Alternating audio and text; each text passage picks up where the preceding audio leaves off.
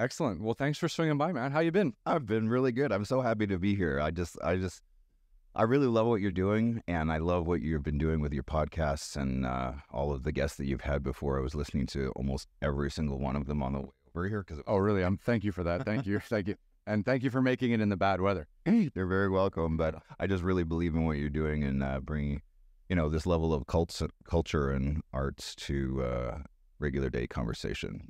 Yeah, it's nice, like, again, traveling the world for like 25 years, having all these experiences all over the place, and then being able to come back here and share it with other creative people and other people who are doing, amazing things in their life. It's been nice. Yeah. And we have such a shared journey, both being Canadian, right? Then going abroad and then coming back, and here we are. Yeah. I really want to get into like where you grew up and stuff like that. Because Vancouver is amazing, and I've always loved going out there, but I was from the other side, the colder side. Right. I grew up in Toronto. Yeah, well, I lived and worked in Montreal for many years, so I'm somewhat familiar.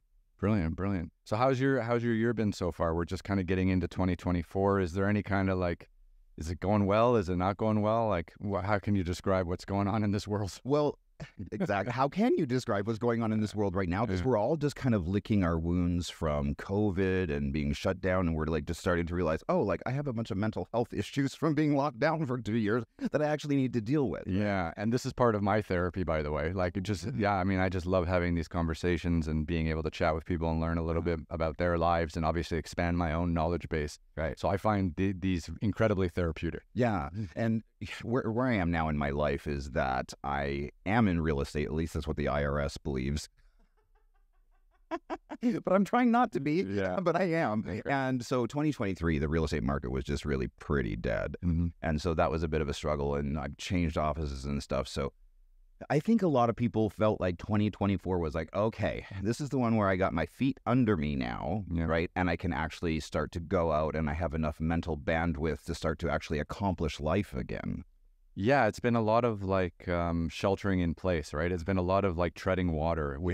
It's been really hard to kind of advance because, as especially we've also had the writer's strike and the actor's strike, and it's just been slow, hasn't it? Well, it's been slow chaos. And that's the painful part, because you're sitting with yourself in the slower times of life in and amongst all of this chaos. And whether that's, January 6th or whether that's the COVID or like, there's just all these things that you're just sitting at home going, okay, like, oh, this is really different. Are we okay? Are we going to be okay? Like the world it feels a little bit like everyone's trying to carry on as if everything is normal, but nothing is. Nothing is, no. And of course, we have November coming soon, so we have another potential shit show for our friends who are Americans. I don't know if do you vote? Do you have a U.S. passport? Or I do. So okay. I was actually born in Tacoma, Washington. Oh, okay. When my parents were going to seminary school. So they met, fell in love, and then moved back to Vancouver. Okay, that's great. So you had a pure Canadian Vancouver upbringing. From the time I was 2 to the time I was 16. Yeah. And what was it like growing up in Vancouver? Because we're probably about the same age, so it would have been like 80s, right? Yeah, exactly. So growing up in Vancouver is very interesting, and I wouldn't have traded it for anything for a couple of reasons. The first being just the time in which I was alive. I got to grow up in the 70s and 80s, right, where we didn't have a lot of the advances in technology that we have today, but that also like lent us to a different world.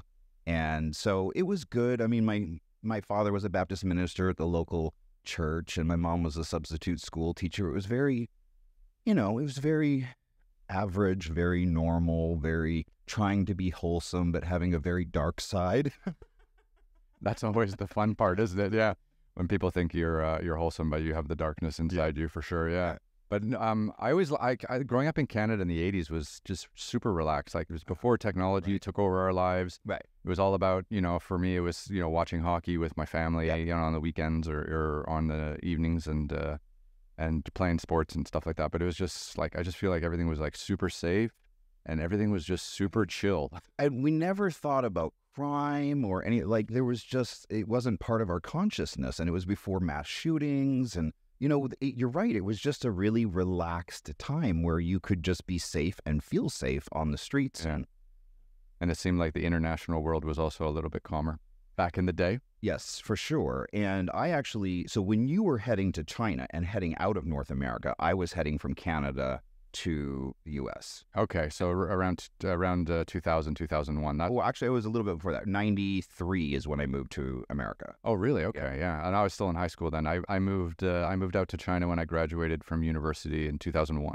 Yeah, that was my stint. Gotcha. Yeah. Yeah. So you moved to the U.S. at 16? Yeah, well, I moved out of my parents' home at 16, and I moved to Winnipeg because I was a student with the Royal Winnipeg Ballet School for many years. Oh, hold on, you got to take a step back. So what were you doing living in Vancouver? How'd you get into ballet school? When did this whole dancing thing come about? Yeah, so I was kind of an interesting child in that I didn't feel like I fit in anywhere. You know, I was like just super gay, right, and just not. You know, it was late 70s, early 80s, you know, there just wasn't really a place for me. And I wasn't rough and tumble kind of boy. I was, enjoyed hand sewing in the basement. Right.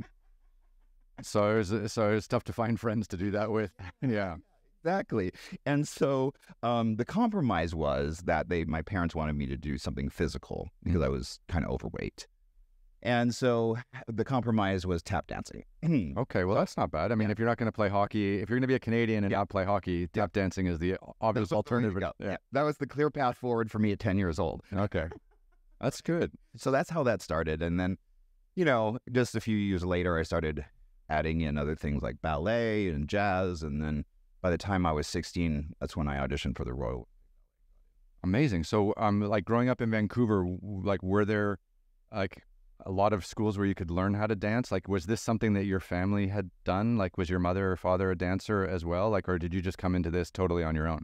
Totally on my own. And it was a huge problem because, my father was the head of the Baptist church locally, and my mom was a substitute school teacher.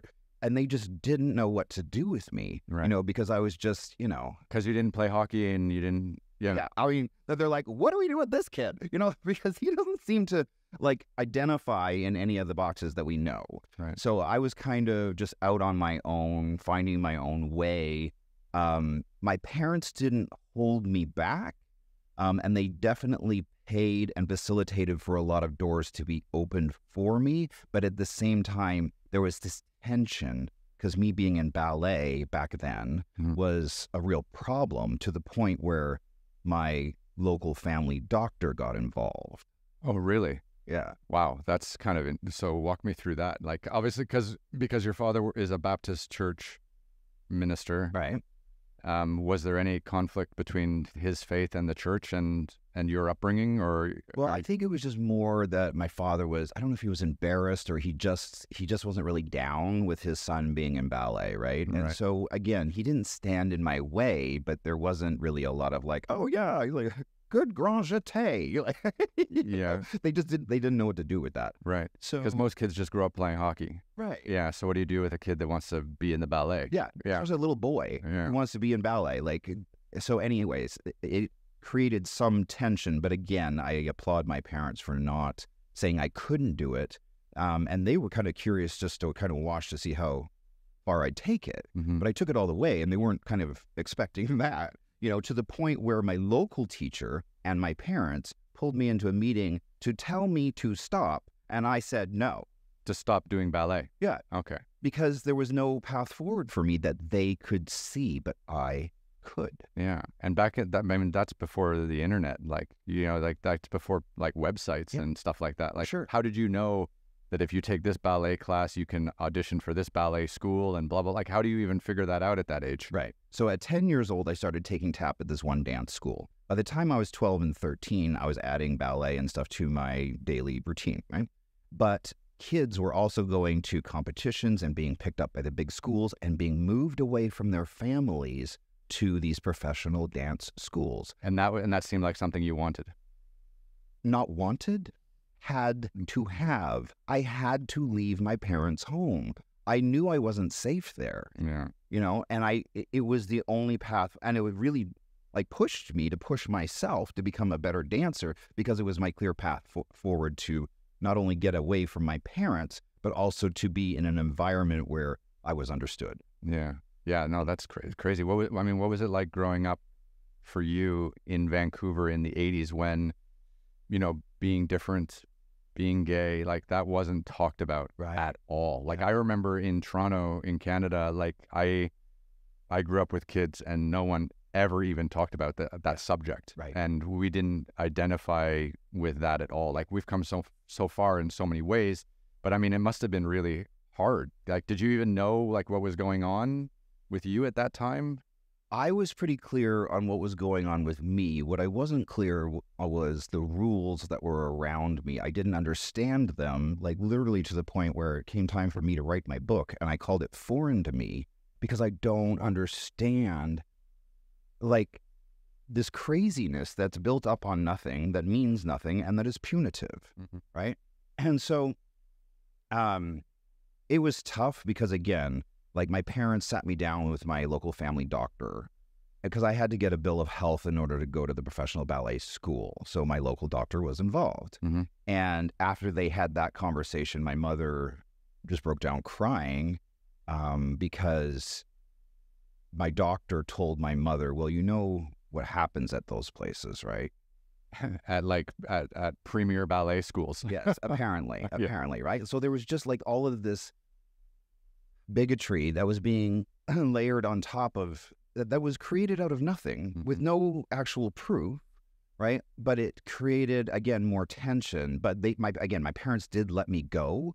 But there were several times where I was sat down and talked to about, so I knew that I wasn't safe to come out until I was financially independent. That was really clear to me. And I'm so glad that I did, because my coming out from my parents was a nightmare. That's interesting, though. So at 16, like where you're already ready, I mean, you're already in this mental state of having tension with your parents no matter what, right? Whether you're straight or gay, yeah, what doesn't matter what you are, you're already ready for a fight. Like that, you're trying to find your own identity. And then here you are, like having them hold this ballet school opportunity over your head. Over me. Yeah, that's fucking terrifying. I'll never forget the day they sent me out to mow the backyard. And during that time, they were having the conversation as to whether they were going to actually send me to the Royal Winnipeg Ballet or not. While you were mowing the lawn? While I was mowing the lawn. And I will never forget. Did they include you in the conversation, or did they just leave you out in the back? They told me to go mow the lawn while they decided. Before they decided for you, without including you in the conversation. 100%. Boy, parenting has changed a little bit, hasn't it? Well, it's like your conversation you had with that gymnast, and how it was so toxic back then. Yeah. And so as toxic as gymnastics was back in the 80s, so was ballet. Oh, I can imagine. Gymnastics is still toxic today. I mean, they're still having all these problems with the women's U.S. team I've read recently. Like one of the coaches got a little handsy or something like that. Yeah.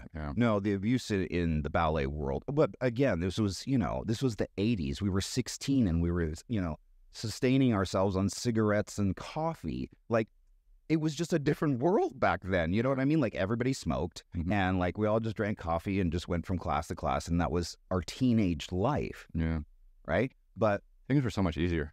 They so much were in a way, because like you were just kind of left to do your own thing and nobody really cared. Whereas today, everybody cares. Like their ego is so involved in caring that it's like, it's hard to actually get things to move quickly now in life. Yeah, it's true, because so many people have an opinion.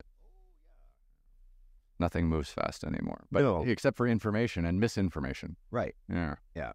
So you're 16 and you haven't come out gay yet to your family, but you got this chance to go to Winnipeg and then you went. Yes. And how was that? Amazing. Yeah. I mean, because Winnipeg's a tough town. I've been there many times. Winnipeg is not an easy place to live. So Winnipeg has both the worst winters and the worst summers. So you get like this 3-week period between the two where, like it's actually okay. But you're right. I mean, I remember it being -40 and taking the bus to school for weeks. Now we have to explain this to Americans. Okay. -40 Celsius is also the same as -40 Fahrenheit. Right. That's where the two. That's where they two cross over. So minus, it appeals to both audiences. It appeals to all audiences. That's good, because I've been using Celsius because I've been abroad forever, right? So coming here, but yeah. So -40 in Winnipeg is like a normal day. Normal day, and I remember it was -40 for 3 weeks once, and it finally came up to 0, or 32. Yeah, and I remember it being so balmy that I took my jacket off. Like it was so warm out because it'd been -40 for so long. Yeah. That's amazing.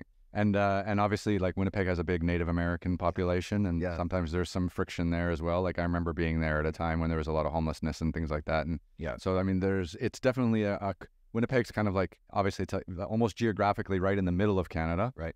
quite close to the southern U.S. border for anyone that doesn't know the geography. But it's much different than life in Vancouver, and life in Toronto, Of North Dakota. north of North Dakota. By hours. No, it's a fun place. I used to go to we used to play basketball tournaments. I played for the University of Toronto basketball, and we used to play basketball tournaments at Brandon in Manitoba, which is west of Winnipeg by like an hour or two. Yeah, I remember that back in the day. Yeah.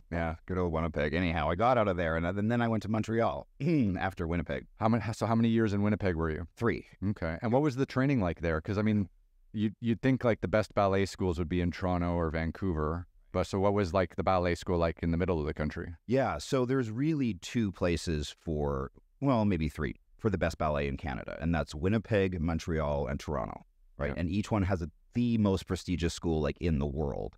And because Canada really supports its arts, always has, right? And that's interesting though. I mean, like most people probably wouldn't think that Canada has some of the best ballet schools in the world. they do. Yeah. They absolutely do. Huh. So I went to the one in Winnipeg, and the training, like we talked about a little bit earlier, was abusive.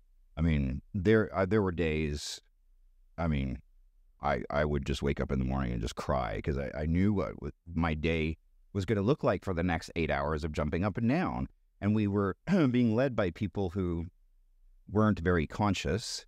We were often tortured with hat pins and the like Oh man. to get our legs to go higher, or we were, just verbally, the verbal abuse was so intense. But, I'd come from a family that existed in the world of verbal abuse. So it was kind of like normal to me. Yeah. And that's why I think I actually fit in and did so well, because I was just like, oh, this is normal. Someone telling me that, I'm never going to amount to anything is normal for me. I know how to survive in that environment. Right. So I played a lot of sports when I was a kid, and obviously I've taken a fair share of verbal abuse over the years as well. And I always kind of deciphered it kind of into 2 piles. One is like, where people, they want you to be better and they don't know how to get you there. So they're frustrated and then they throw verbal abuse or physical abuse at you. And then the other is just they're shitty at what they do. Right. And they don't know how to deal with you at all. Right. And that's just their defensive reaction because they're covering up their own insecurities as a coach or as a trainer or as an instructor. So like, where would you say it was in Winnipeg at that time? Like, were they just being abusive for the hell of it because they were, they didn't know what they were doing, or were they being abusive because that was like the key to making you the best in the world? More the latter. Yeah. It was a lot of Russian training, and we had a lot of Russian teachers. And it's just a different mindset of you grind until you either break or get better. Yeah. Those are your options. Yeah, it's terrifying. It's terrifying. Yeah. Yeah. And, it's not really a safe, but at the same time. Was there women there too? Is it co-ed? It was co-ed. So it was probably mostly, well, it was almost 50-50 with maybe a little bit more heavy on the women's side, because just guys in ballet are harder to find, especially good ones that they'll accept to the school. Mm-hmm. They try and make it 50-50 so that like in partnering classes and everything, every guy has a girl and vice versa. Okay. That's interesting because, I mean, I'm totally ignorant to this whole space. Like, I mean, I've seen the Nutcracker. Yeah. And I mean, actually, I've seen the Nutcracker in Toronto, Canada, and I've also seen the Nutcracker in Moscow. Wow. At the Kremlin back before all of this war shit happened, when going to Moscow was acceptable. But yeah, I used to love going to Russia. I filmed an episode there and climbed Mount Elbrus, which is the highest mountain there. But I remember seeing the Nutcracker. Actually, that was January 2020, just before COVID. Wow. When I went to the Nutcracker in Moscow. That was amazing experience. But again, their ballet performances were and are spectacular. Yeah. Wow. So you were part of this whole space. And so when you go to this school in Winnipeg, I mean, you leave your family from Vancouver, which was a good place for you to be away from them, it sounds like. And then you're at this school. Was the school like, were you feeling isolated there, or was that like your community? Like, did you feel like that was going to be your new home? It was definitely my new community because we were, like an island of safety for ourselves, right? And all these kids who have been brought in from around the country to Winnipeg and then tortured, like you develop really close, intense relationships. Yeah. And when you're all going through something like really fucked up like that. Exactly. Yeah. It's kind of the survivor mentality. And so we really became a family. But then once I graduated, they shipped me off to Montreal, not even asking me if I wanted to go, which was fine. So you graduate this school in Winnipeg, so you make it. Like I'm now a professional. You're a professional. And then they're just like, oh, you're going to Montreal because there's jobs there? Right. So they had a job opening for an apprentice with Le Grand Ballet Canadien in Montreal. And so they pulled me into the office. They're like, there's this job position. Do you want it? We think you should go. You're not getting a job here. What do you want to do? And you have 2 days to go. So to be a professional in ballet, if you had stayed in Winnipeg, you would have worked at the school as an instructor, or you would have been doing performances in Winnipeg. Yeah. The goal of graduating from the Royal Winnipeg Ballet Professional School is to then get a job with a company, right? And so they will take whoever they like the most from their own school. And then, if you're not picked up from the school into the company, you have to go find work elsewhere, hopefully in a company. To go and teach would be seen as a failure. Right. And Toronto and Montreal and Winnipeg were the 3 epicenters of this space. So you needed to be in one of those places if you wanted to further your career. Correct. And they basically handed me a job. It was just, halfway across the country, and I needed to leave in 2 days. So, but fuck, Montreal's a fun town. Not a lot of people know how fun Montreal is. Yeah. And I was there early 90s, right? Yeah. It was kind of crazy. Oh my gosh. It was such a culture shock to be there. And to be coming of age, like to be 18, to be 19, to be 20, like figuring yourself out and to be in Montreal would have been a wild one. Oh, it was great. And we toured so much. We just ask you to keep. Oh yeah, sure. Perfect. Sure. Yeah. The first year, our season was 54 weeks long. Most ballet company seasons are 6 to 8 months long. But our first one, because of our touring schedule, was a year and 2 weeks. Okay, so walk me through what that even means. I'm totally lost. So your season, so you pick a play, like you pick up performance to do, you train it, and then you take it on the road, or you just stay in Montreal and perform it? Right. And then what happens to that? Most season starts around August, and then you have from August to about October to learn the entire year's worth of ballets, all of them, including the Nutcracker. So multiple ballets you have to have in your head at any time to just flip a switch. Right. And how long do you know in preparation before you have to perform one of those? Is it like in the morning, it's like, okay guys, today at 5 p.m. we got 5 and 7 p.m. we got 2 shows tonight and we're doing the Nutcracker. You haven't practiced it in a few months, but you all know it. Good luck. Well, it's all scheduled ahead of time, so you know what you have to rehearse, and the company is really good at keeping you rehearsed for the upcoming weekend. Oh, that's good. Okay, so, they'll keep you on top of it. It's not like, okay, here we go. Yeah, I haven't done that for 4 years. I can't remember those moves, right? That would be my fear because I can't remember anything. Yeah. So it was challenging, but the touring was great, and that's what I really loved about it. The first, I did 2 years with Le Grand Ballet Canadien.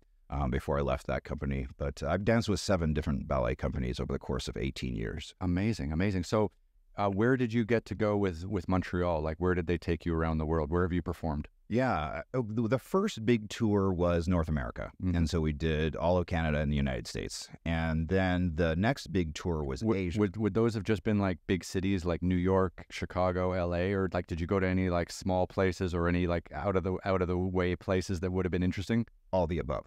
Oh, really? Yeah, everything? Yeah. One night you're at the Joyce in New York, and then the next night you're in somewhere in Ohio, performing in a high school gymnasium. Like, I'm not kidding. Oh, wow. So you were all over the place. They were booking us whatever they would sell. Wherever they could make a buck, they were throwing guys. Sometimes you'd be on the bus for 3 days in a row, and then you'd get off the bus, and the next day you'd have to perform. How do you do that? Just sitting there broken, right? Like, that's awful. It's very challenging. Yeah. Tour life as a ballet dancer is very challenging on the body, but I was young. I really enjoyed it. I had great friends at the time. So yeah, I remember with basketball, we would go from Toronto up to Montreal, and we would take the bus up, and that's like a 5 or 6 hour drive, I think. And I remember, yeah, just being so stiff and in pain after a 6 hour bus ride. But then, like, I was only 6'2", and I had guys on my team that were like 6'10", you know, and how did they squeeze into those little seats and manage it? But then, oh man, we play games against like McGill and Concordia, and then go out afterwards. And Montreal was a great town. Yeah. Yeah, no, I love living there. If you haven't had poutine at like 3 a.m. after a whole night of drinks, you haven't lived. Yeah. Exactly. Yeah. No, that was the best. Those were some good days for sure. Yeah. So where did you go after Montreal? After Montreal, I went to Ottawa. I did a short stint there. We did the film of The Tin Soldier. Oh, I remember that. Yeah. Yeah. I remember that play. So I was the strong man in The Tin Soldier. That was the first, like, IMDb credit. Yeah. But that was good. And I did a short stint there in Ottawa. And then I was picked up by by Alabama Ballet. And so I moved to Alabama for 8 months. And then from there, I went to Florida. I danced there for a while. Then I went to Seattle, danced with Pacific Northwest Ballet. And then I kind of was tired of ballet, and that's when Celine picked me up, and I started dancing for her. Okay, that's Celine Dion, by the way, but we got to get into this. Famous Canadian singer, vocalist. So what was it like moving from Canada doing ballet to moving to the United States? Because like Montreal, Ottawa, you know, you have one idea, or at least I do, and then going down to Alabama, you know, how welcoming was that experience? Again, it was a huge culture shock because I'd only ever been in Canada, right? So then to go from Canada to like the deep south. The deep south. What was the most funny is my sister came to visit me. By the way, my sister started Lululemon, that company, the yoga wear. Your sister started Lululemon. So she's the founder. Yeah, she's one of the 10 founding members. Yeah. That's amazing. Congratulations. Yeah. So anyways, but she came down. Well, that's why I said it. I got a lot of Lululemon stuff here. Anyhow, so she comes down to visit me in Alabama, and she couldn't understand like the people because she'd never been around Southerners, and especially, you know, like Black Southerners who had like, she could not I had to translate for her like the whole. It was hilarious. That Southern draw, she just couldn't pick it up. No, she couldn't. But she's very Canadian. Like her Canadian accent is super thick. People don't really know what that super thick Canadian accent sounds like, but it's there, yeah. I always think of this super thick Canadian accent to be East Coast, like New Brunswick, PEI. Oh, sure. Yeah, exactly. Newfoundland, I spent a lot of time out there. That's where that hardcore Canadian accent comes from. Yeah. So that was very distinct. I remember she's like, what are they saying? I said, they said Merry Christmas. She's like, how? Oh wow, Alabama. That is the deep south. Yeah. Amazing though. So what was it like kind of being all around the United States? Because obviously, like, I always find the United States for so many people is like enough. Right. Like there's enough variation in the cities, like Miami, New York, Chicago, LA, all totally different. It's big enough. The landscape is all different. Like you can live a whole life never leaving the United States. Right. So what was it like kind of traveling around and having all these different ballet experiences? Yeah, I mean, it wasn't like I used to say in performing, like all the glamour is on the other side of the curtain. You know what I mean? It was a lot of grind. It was a lot of bus trips. Injuries? You know, kind of, yes. I danced an entire season with a broken shin. Oh, shit. That sounds terrible. It was. Oh, man. Because I mean, athletes play injured all the time, right? And your body would be as fit as any athlete on the planet as a professional ballet dancer. We would literally be jumping up and down 8 hours a day. I mean, we'd have an hour for lunch, obviously, but we start class at 9 a.m, and we would do class and the rehearsals, then lunch, then more rehearsals, a whole 8-hour day, but dancing. Yeah. And that's the grind, isn't it? Oh yeah, for sure. And was it well paid at that age? Like, could you have gone out and gotten like a job that would have paid more than being a ballet? Like, I guess what I'm trying to get at is, were you financially disadvantaged by wanting to be a ballet dancer versus what your peer group in high school would have gone on to do? 100%. Yeah. I mean, we were barely making a couple hundred a week. That's ridiculous, isn't it? Yeah. I mean, it really was. We were like just enough to survive, but that was about it. Yeah. It was pretty. I remember most of my life I made $23,000 a year. Yeah. as a performer. That was my That's income. crazy. Yeah. Yeah. Doesn't make any sense, does it, when you're working that hard and you have there's no time for a side hustle. No. There's no time. There's no energy for anything because you're just crippled with exhaustion at the end of each day. No, I totally get that. Yeah. Yeah. So it was very, kind of a pigeonhole. And when I stopped performing, it was actually a real moment for me to walk into an office and not know how to send a fax.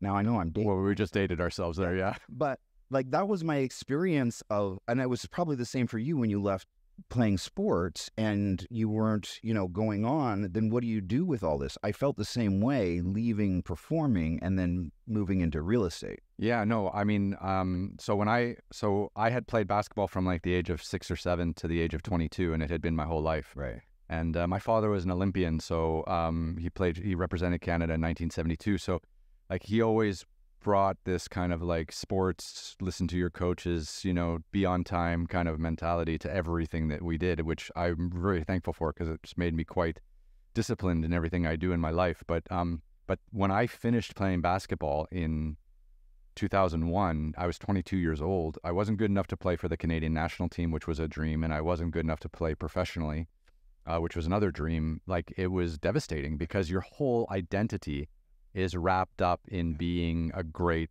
basketball player at that age level in that space, right? And all I wanted to do was take myself out of that space and be somewhere else completely. And I just went to China. Yeah. Like that was a complete reaction to me needing to like find another identity for myself as quickly as possible. Right. Yeah. Because I didn't want to be the guy who hung around who talks about the good old days all the time. Because that just would have broken my heart. Yeah, I was the same way. I wanted to leave, and so I left performing after my gig with Celine in Vegas. I was like, okay, I was going through the same thing. Like, who am I now that I'm not performing? Because I didn't want to be 50 years old and still auditioning. And I see so many of my friends are in that.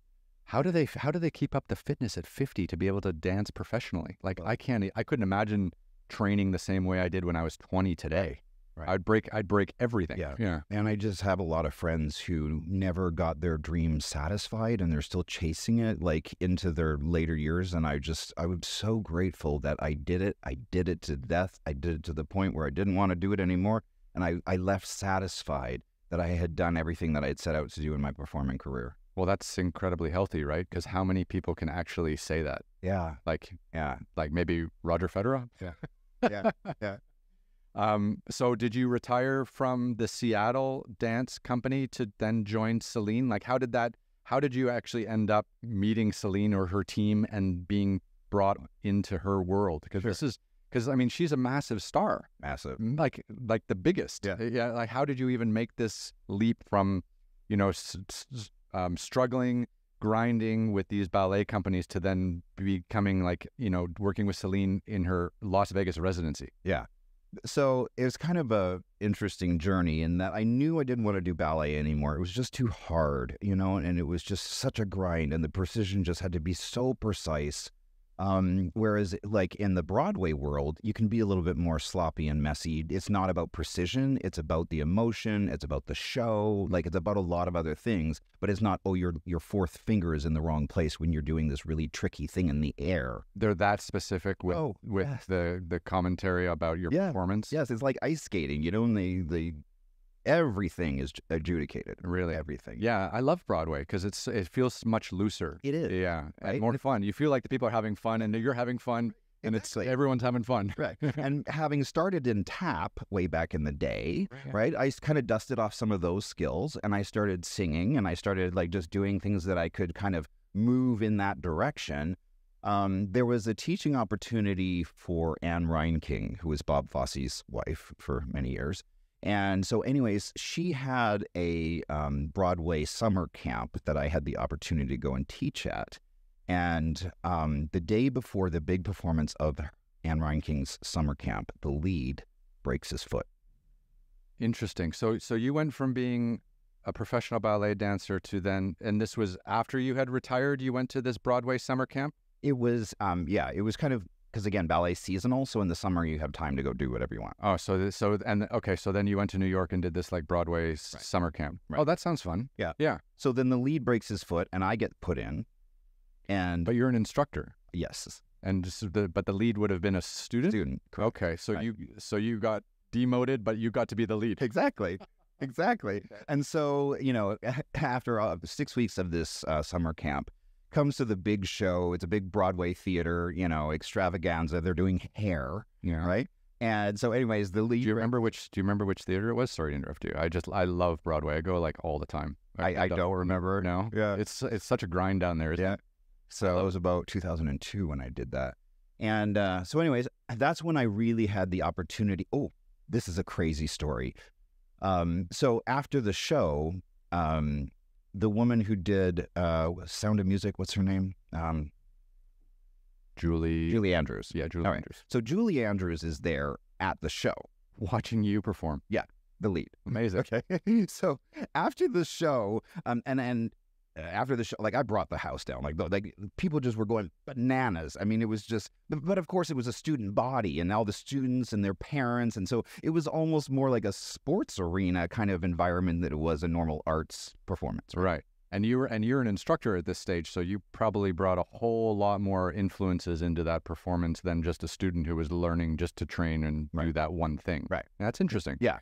So after the show, Anne Reinking brings Julie Andrews over to me. This is like, I don't know. It was one of the best moments and one of the worst moments of my entire life. All right. So they come over next to me and Julie Andrews says to me, she goes, "You really are very good, Well, thank you. Yeah. Well, stupid me, I hear that, and what do I think of? Of course, I think of the line from Cabaret, where the guy goes up to Liza after the show, and he tells Liza, "You really are very good, And she goes, "Yes, I know. Isn't it fabulous?" And you throw that back at her. And she doesn't laugh. No. Did she? She didn't catch the. Yeah. No, Yeah. no. So they're both just kind of staring at me like, "You're a little odd fellow, aren't you?" You'd be like, it was in that movie with Liza. Oh yeah. Anyways, it was that was a moment I won't soon forget. But how did that propel your career? Like, where did that take you next? I think that's because I don't know how people move around in this industry Right. at all. Like, Yeah. it doesn't make any sense to me how people get hired and fired and brought on for other projects, and where you even find professional dancers like this. It's so much like anything. It's networking really a lot. So having done that and having now performed in front of Anne Reinking, herself, who was Bob Fosse's wife, Mm-hmm. she then put me into the Broadway show Fosse. Oh my God, that's amazing. So that's how I got that gig, right? And so I did Fosse on tour until the tour ended. And then after that, while we were on tour, a bunch of dancers from that show were flying out to Vegas to audition for Celine's gig. Interesting. So Celine is a worldwide phenomenon, and she was traveling the world for years performing, and then she takes up a Vegas residency, and she needs background dancers, like dancers to help her with the show, basically. I never saw her in Vegas, actually. Okay. Yeah. So what she did is she actually approached Franco Dragone, who is the artistic director who did a lot of Cirque du Soleil. Yeah, Exactly. I've read that. I've seen Cirque du Soleil everywhere. I love it. Yeah. So she wanted a Cirque kind of feeling approach to her show. So she hired Franco Dragone, who then spent 8 months going around the world, and he auditioned 80,000 people for the show. The dancers. Yes. 80,000 dancers. Yes. For Celine's show. Yes. That sounds like overkill. Well, because they weren't just auditioning dancers, they were auditioning characters and clowns and crazy people and all these other kind of weird and wonderful creatures that you might put into a Cirque show. So like it was a casting call for the masses. It wasn't just about can you dance, it was about can you be a character in our show. Interesting. Okay. Yeah. Now I'm going to have to find some video recording of Celine's Vegas stint, because now I'm going to have to, this has to come to life for me at some stage. Yeah. My phone Yeah, there you go. Yeah. So that's how that happened. That's how I got that gig. So you were on tour, and you took a break from tour to go audition in Vegas for Celine. So did you know what you were even auditioning for, like what part, or were you just put through the paces and then they tell you afterwards you can do this or fuck off? Right. It was a day-long audition, and it was absolutely exhausting. And they started with, of course, the cattle call, and they teach everybody the first number, and then they cut half the people off of that first number. Oh my God. So you can show up for an audition and be gone within an hour. Easy, right? That's terrifying as a performer. And then they teach you the next number, and then they cut another bunch of people. But then you have to get out there, because now it's down to probably 40 people, right? They've gone from about 200 to 40 people in 2 numbers. That's stress. Right.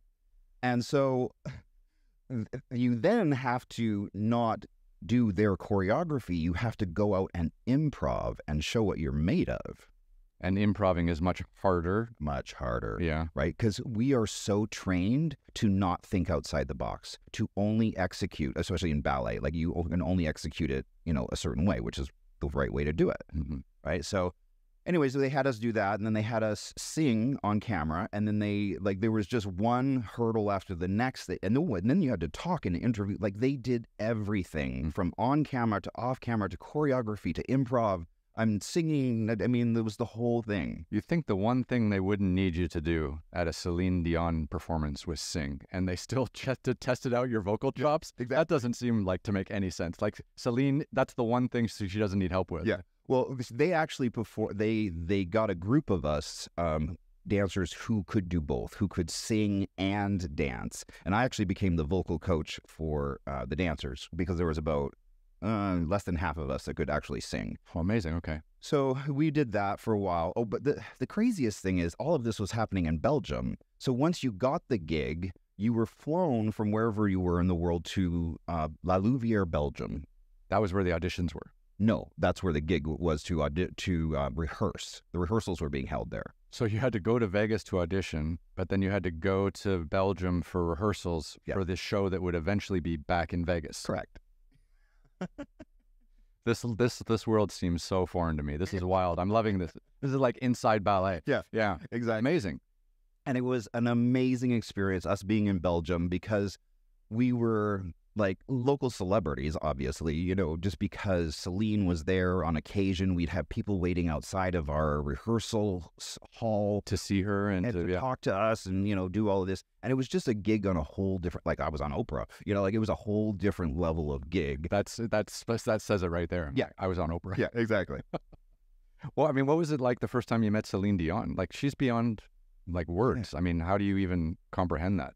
Yeah, so she really is just what you see on TV. She's kind of very French-Canadian. She has that French-Canadian humor. She's kind of, kooky and she's fun. But the most interesting part was being a part of her life, in her circle, in her world, and watching how she had to navigate the world. And that was kind of sad. Because it's quite hard when you get that famous. She couldn't go anywhere. She couldn't do anything. She couldn't, be a normal citizen on any level. And any time she would get near, like, the general public, there would be this craziness that would take over the crowd where they would start to rush her. Yeah. And, like, it was unsafe. Yeah. That had to create a lot of anxiety for her, probably. Well, her and I both came down with the same thing. This is another part of the story that just gets crazier. So, she has stiff person syndrome, or generalized dystonia. Yeah, I did read that. Yeah. So her and I both I came down with it in 2014. She came down with it a few years later. And I don't know what the connection is there, but I believe that, at least for me, a lot of the stress of just my life kind of led me down that neurological path, which I believe that maybe has happened to her as well, because in me having to unwind myself from that, and that's why I started studying energy work and all that, was really to heal myself. I understand that her position in life is not necessarily a blessed one. Yeah, I think that you can say that for all super famous artists and music. I wouldn't want it. Yeah. I mean, I don't know. It would.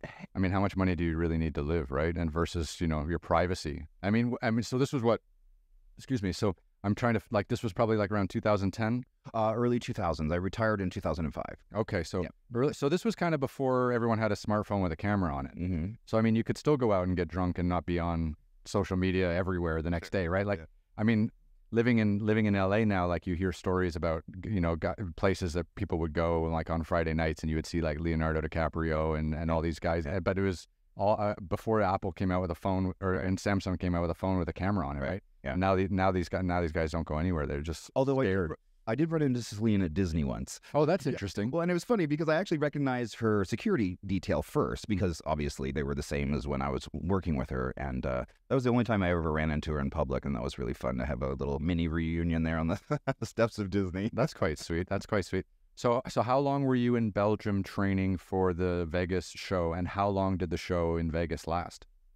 We trained for 6 months in Belgium and then another 3 months on the stage once it was built. Mm-hmm. Right. And where was the residency again? Which hotel?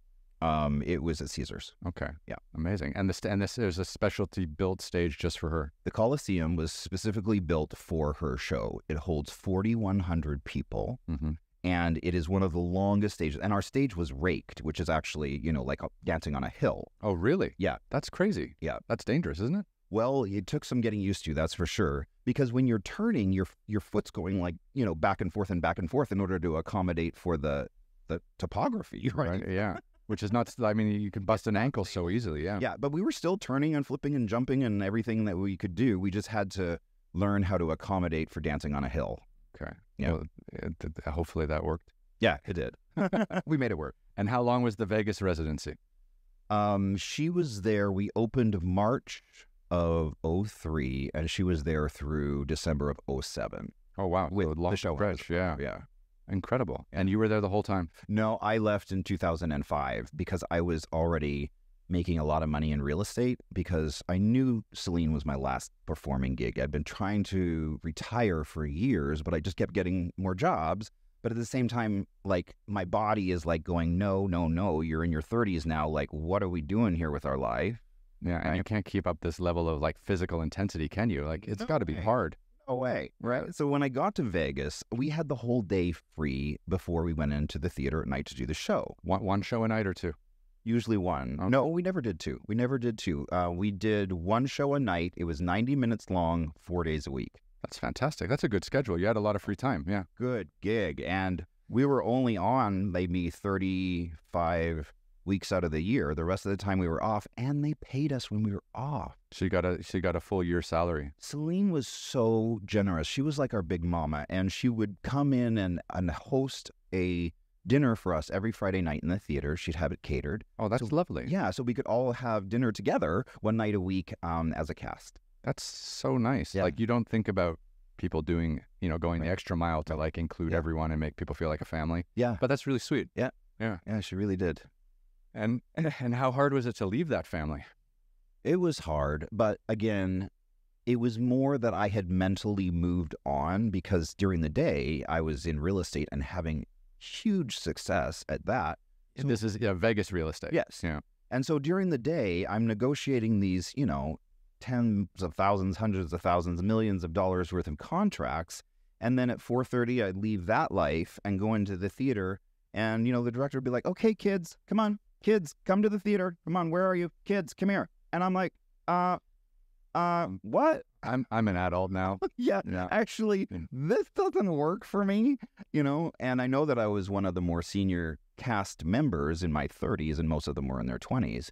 But still, it just kind of stopped working for me on that level because they just weren't like seeing me. They weren't seeing my humanity. They weren't like caring about me. They weren't, you know what I mean? And so that sounds like a industry-wide issue. Like once you hit your 30s, right? Like, for sure. Yeah, that's tough. Yeah, but I was happy to leave. I, was ready to be financially satisfied instead of just artistically. Yeah, that's I was chatting with someone the other day, and they had a great quote. They said, at some stage you have to stop falling on your sword for your art. Oh yeah. And he's just like, you sound like you have to get up and make a fucking living. Yeah. No, I get that fully. Yeah. That's tough. So that was the big dream after, I'd been artistically satisfied to death. I'd done it all, right? And so leaving that, I was like, okay, now I kind of want the white picket fence. I want stability. I want a home. I want like all these things that I've never, as a gypsy, been able to have. And I mean, I guess having a real partner or a full-time partner at any of those stages in the first 30 or during your professional dancing career would have been impossible. Yes. Yeah. Yeah. Because you're moving all the time. All the time. Yeah. Like you really are a gypsy. You're going from gig to gig wherever the gig is, right? Yeah. So finding some stability, living in one city for a few months or a few years would have been wonderful. Yeah, it really was. And just being home, like, well, especially when I stopped doing ballet, just being home for Christmas and not doing Nutcracker, just things like that were just like, I've done Nutcracker so many fucking times. my God. Yeah. Do you have like PTSD from Christmas just because of Nutcracker? Okay, so I have PTSD like from the entire dance career. Like people are like, "Oh, you want to go see this dance show?" I'm like, "No, I do not. I do not." It's like revisiting the war. I do not enjoy. I enjoy being a part of it, but I'm not the person who wants to go and see it now. Is it just because you're going to pick apart all the problems, or is it because you literally just have flashbacks of how hard you had to train to? It's both, right? I can't go to basketball. I struggle going to like children's basketball games and stuff. Like I have some family who have kids and things, and there's some friends who have kids, and they're like, "Oh, you used to play basketball. You got to come." And I'll just like, "No, don't do that." Like you know, you and they're kids, like teenagers, right? Like and you almost just like you can't just sit and enjoy it. You either have to be on the coaching bench, or just stay out of the fucking gym. Exactly. So after Celine, did you stay in Vegas or did you move to LA? So I stayed in Vegas for a minute while I was I started a real estate company there, my own brokerage firm. And so I had that to deal with. But then again, it was Vegas in '08 and the whole world crashed. That's right. Yeah. Lehman Brothers collapsed and the whole housing market went up in flames. So that was when you were exiting Celine and starting your own. Oh, wow. Yeah. Good timing. Yeah, exactly. Yeah. So, you know, it was a bit of a bloodbath. And so I just kind of walked away from Vegas with the, shirt on my back. And I moved to Salt Lake City to go and get a degree in graphic design because I felt like as Gen X, I was kind of falling behind in the computer language. Mm-hmm. And I needed to bring myself up to speed to just be relevant in the world. Right? That's interesting. So you went from Vegas to Salt Lake City. Yeah. That's a strange, I mean, it's close by. It's only a couple hours drive. Right. But, going to Utah versus, anywhere else you could have gone? Well, again, it's because Salt Lake was close and cheap. Oh, there you go. And I needed a place to kind of recuperate. And I loved that it was in the mountains. Being from Canada, it felt like home. Yeah. It felt like BC, And so I love Vegas. Like, I love Vegas, and Utah is probably one of the most beautiful places I've ever been in my life. Yeah. Like, Vegas, I mean, the thing about Vegas is if you live there, you don't live on the strip, right? You just, and being surrounded by the mountains and that like dry desert climate, it's really lovely. It is. Yeah. Yeah. So I was in Salt Lake for a few years, got my degree in graphic design, and then I moved to LA. Okay. Mm-hmm. And how was the going back to school and studying? Because I guess when you were in Winnipeg at the ballet school, and then that probably wasn't very academic. It was probably mostly about training. So I mean, it had been since you were 16, since you were probably like in a real classroom. I got a GED from the University of Winnipeg in oh my gosh, when did I graduate from high school? 1988. Okay. I was 92, I graduated. No, I was 97 when I graduated high school. Yeah. Yeah, okay. Yeah. So I didn't even have like a senior year because I was already performing around the world and I was going to get my GED with a bunch of adults. Mm-hmm. Yeah, and the GED is a high school diploma equivalency test that that you get when you can't go to school or you dropped out or something like that. And so I didn't even really graduate high school. So going back to school as an adult was really interesting and I really loved it. I got a 4.0. Oh, congratulations. Yeah. That's amazing. Well, I just found it really simple. Like people around me, I'm like, have you all worked in the world? Do you not know how anything works? Because you would have seen so much, right? You would have been part of so many production company, for God's sakes. Yeah. So you've been way ahead of the game. Yeah. So it seemed really basic for me, and easy, but I really enjoyed it. And I learned computers and graphic design and all that. And so now I can do my own, web stuff. And okay, so you leave Salt Lake City, and when does this need to start the healing process begin with you? Because I know this is a big part of what you do now, and I can imagine being a professional dancer for 20 plus years would have left you in a mental and physical state of shambles. Yeah. Like, how did you kind of pull yourself out of that hole? Because I'm very curious about this. My healing journey is the biggest part of my story that I really focus on now because it's really the thing that has propelled me from a life of unhappiness and, disease into a different state. And so how that all came about is after I left Salt Lake City, I moved to Los Angeles and became a really big real estate agent. I was the director of education for Keller Williams. I was teaching 425 agents. I was doing my own business. I was number 4 in the entire office out of those 425 agents. So I was teaching everybody, I was doing everything, I was doing my own sales, and then I got really sick. Oh. Yeah. Okay. And it was just... Were you overworking, or was it partying, or was it just the body breaking down? The grind of ballet applied to real estate. I don't know if you've ever been in a real estate transaction. I have been in a real estate transaction. It's very stressful. Yeah, I agree. Okay. Especially in Los Angeles, where it's very litigious as well, and it can just be problematic. And so the result of me having that really big life of teaching all these agents and having a wealthy life was my health got sacrificed, essentially. And I wasn't paying attention to that.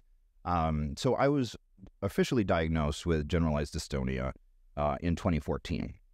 But it wasn't crippling until about 2018, to the point where I had to have a walker to get around the house. I had to have my husband help dress and feed me. Mm-hmm. Like I was pretty much house ridden for a long time. And what was that just a result of you being so stressed at work? Like, was it sleep? Was it drugs and alcohol? Was it, were you partying, or was it just like literally just the stress of work? Or was it some things outside of work that comes with wealth and success? It was mostly the stress of work. However, what I didn't see coming was a really big breakdown, a mental breakdown from not having dealt with the abuse of my childhood, that I didn't see it coming at all. And when I had that breakdown, I mean, it took me a long time to kind of climb myself out of that, because everything that had ever happened to me in terms of abuse, especially with my family,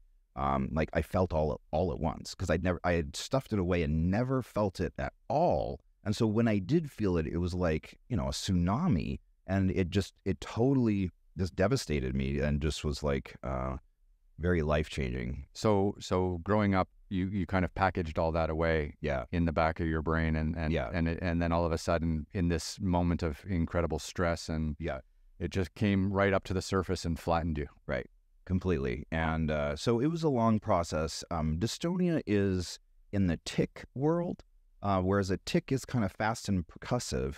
Dystonia is slow and cramping, but it's the same area of the brain, right? Involuntary movement. Right. Yeah. No, there's a very famous musician now who has this Louis Capaldi, I think his name is. He has a tic, and they say it's like he has a documentary about it, and he walks people through about how it came about through stress and anxiety, and how he has to see a therapist to try to like calm it down, and then when he calms down, he doesn't have the tic, and it's not so visible. Right. But it completely overwhelmed him for years. Yes. It's terrifying. Yeah. Yeah.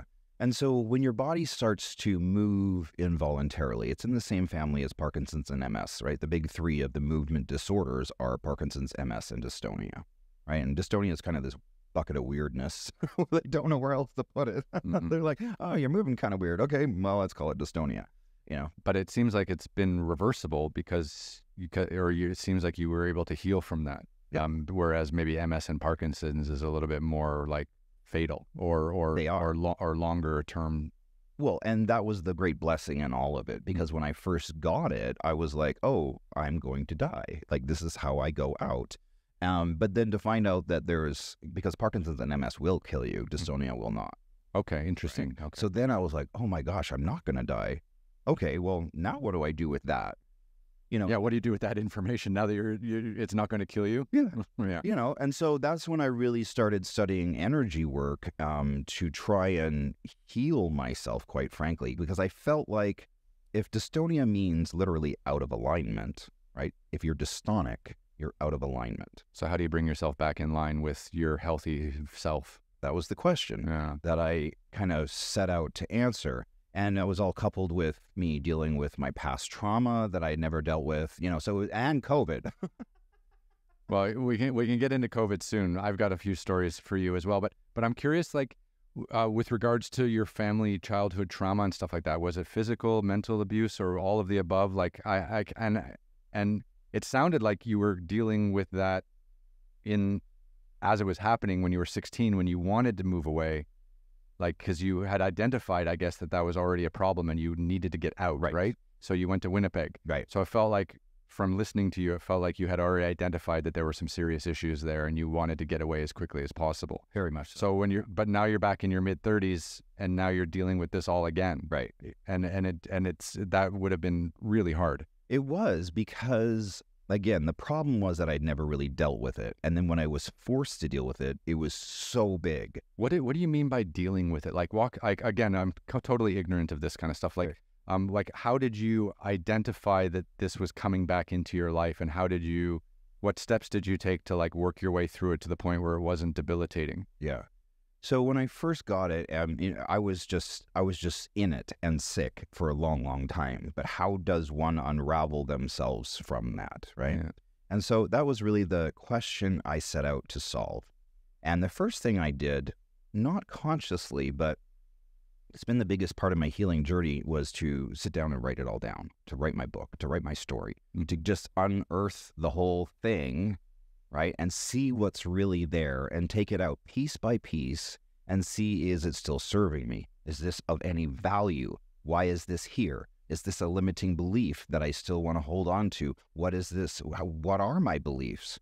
And so it was me going through that whole process and writing down. And I strongly encourage anybody, if you have a past of trauma or abuse, to actually get into it and to write it down and to take the scary stuff out of it. Like, it doesn't live in me in a radioactive way anymore in the way that PTSD used to, right? I used to have PTSD to the point where I was, and this is, I'm just going to put this out there for people who struggle with PTSD. Nobody understands it. And everybody walks around going, oh, I'm triggered. Or, oh, that was not right. I feel triggered. You don't understand an actual trigger. And what's the most upsetting for people with PTSD is when people are walking around, you're an adult, you need to heal yourself. Your triggers are your responsibility, right? And you see that a lot on social media.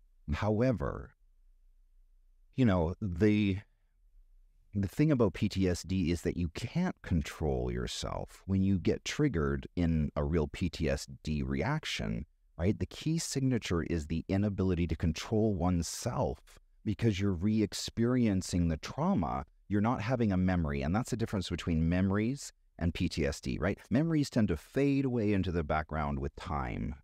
PTSD does not. So when you're re-triggered to that, you're brought back to the moment of your fighting for your life. And is that like a mental or a physical state, or both? Both. Okay. Yeah, for sure.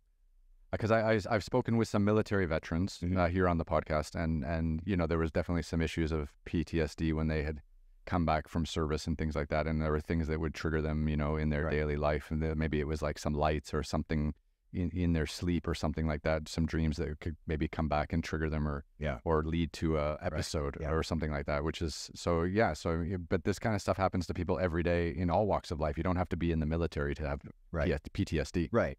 It's just that I want to put some sensitivity out there for people with real PTSD. Their triggers are not their responsibility. Yes, ultimately they are. However, let's allow a little bit of grace for those who we see who are the, worst behaved amongst us. They're also probably the most broken, right? And their bad behavior is them reaching out for love.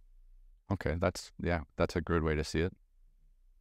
So, my healing journey really started with me, like I said, I didn't know I was doing it, but writing my story down, right? Unearthing it all to really take a look at it so that it wasn't living in me in an unexamined way, right? I really had to unearth it all, the whole thing. Put it on paper, it becomes real, right? Yeah.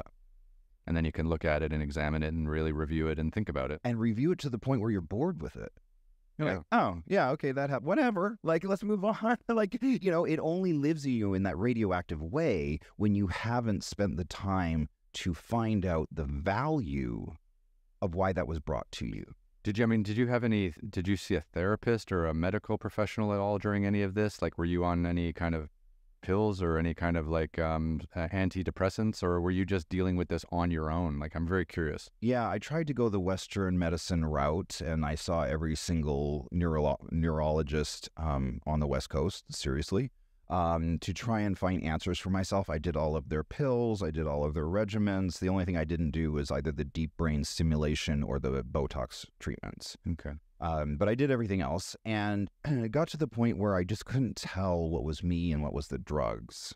Yeah, I've heard that from people who are heavily medicated. Yeah. And they it's like they're living two lives. Yeah, and so I just had to get rid of the brain meds at some point to just get a baseline read on where I was in life, medically speaking, right? And so when we moved up to the ranch where we live now, part of that was to really reduce our stress, right? Because movement disorders are often really triggered by stress. So anyhow, when we moved up there, I stopped all of my medication, and I'm just like, I'm going to just see what's me. I'm just going to see what I'm capable of, right, on my own. Now, I had been seeing therapists and whatever else, but I kind of stopped seeing therapists and started chasing down my own answers, whatever felt true for me. And through the writing of these books, I had an uncle, who's full-blood Indigenous Canadian individual who raised my cousins on a reservation. And in the writing of my books, for whatever reason, they kept coming up because they were the counterculture to my Christian family that was disgrace. Oh, okay. So there was that kind of conflict within your immediate family. Right.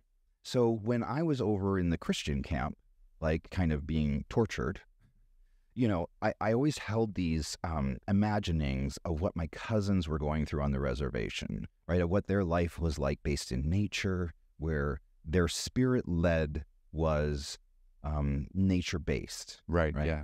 And whereas the spirit that I was being taught and preached was not. It felt very punitive to me, especially as a young queer individual, right? Yeah. And so that would have been really hard. I mean, was your father bringing home all the teachings of the church? Like, was was he able to turn off after work, or was it 24/7? He is the face of the church and things like that. Like, so my father was very absent. My mother was that role. My mother was the hellfire and brimstone. Okay, that makes I'm seeing it now a little bit. Yeah.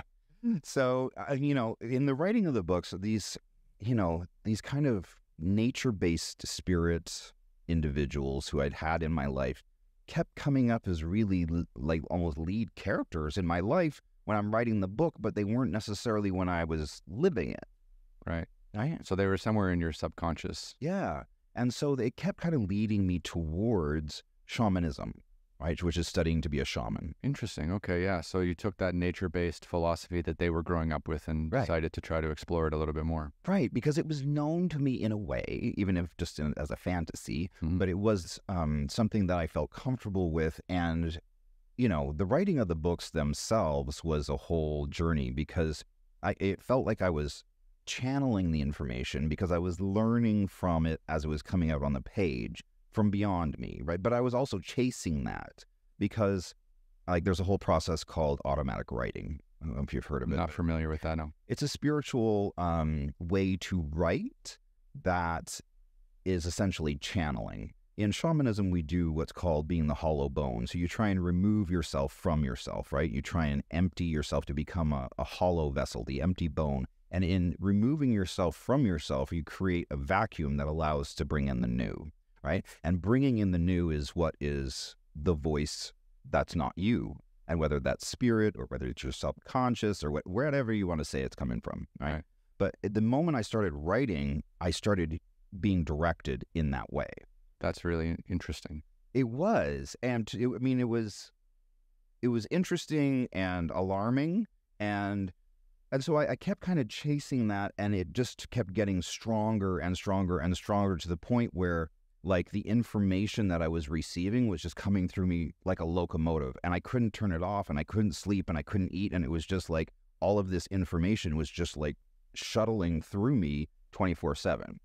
And it was really wrecking my life, to be honest. So that's when I went to an actual shaman school. I'm like, okay, I don't know what's going on here. And so I had written my books, never having taken a class in shamanism, and I took him to my editor who has his doctorate in shamanism, and I'm like, can you please explain what's happening to me? I don't understand why I'm getting this information. I don't know what this is. Is this correct? Is this garbage? What is this book I just wrote? Yeah. What is this coming through me? You're channeling something, right? Yeah. Yeah. Because again, I'm talking about shamanism and writing a book on shamanism, never having taken a course in the subject. So that was the most confusing part to me. And that's why I had to go take it to an editor who knew about shamanism, who could, in fact, verify that what I was receiving was correct. Mm-hmm. And was it? Yeah, he was totally blown away. And so him and I, we wrote a bunch of books together. And that's been really fun because it's a new skill set that I've been chasing and learning from. Again, it's the craziest process. It's like using your keyboard like a Ouija board, right? And so I kind of just blank myself, right, from myself, and then I kind of just adopt what's called the journeying state. In shamanism, we learn through journeying in our minds. Okay. Right? Wow. And so the journeying state is an altered place in your mind that you can go to visit other places, to receive information, to visit the whatever. It's kind of just this altered state. And so when I'm writing, I just blank myself and I start just taking notes without thinking about what I'm writing, right? So again, I'm just being the conduit, right? And so it's kind of just whatever comes to me, but there's a certain voice of inkling, right? You understand what inkling feels like in your head, right? So the voice of inkling, right, is what I kept chasing after and just listening to in the silence of my own mind, right? And just taking notes to what it was telling me, essentially. And the craziest part is it all just unfolds in a more intelligent way than I could ever devise on my own. As an example, it will tell me in chapter 3, okay, put in a bucket. Okay, and then they tripped over the bucket. Okay, whatever, bucket, whatever. And then 3 chapters later, it's like, oh, that's why the bucket had to be there. So you're already laying this stuff out without even really understanding why. And every time I write it down or listen to it, and it comes out in a way later in the book that's so much further intelligent than I, of my own making, feel like I could do. So your subconscious is getting the real work done. Exactly. Yeah. It's really cool. It's really fun, and I love writing now. I mean, I pretty much write every day. It's just the way that I connect to myself. It's the way that I learn.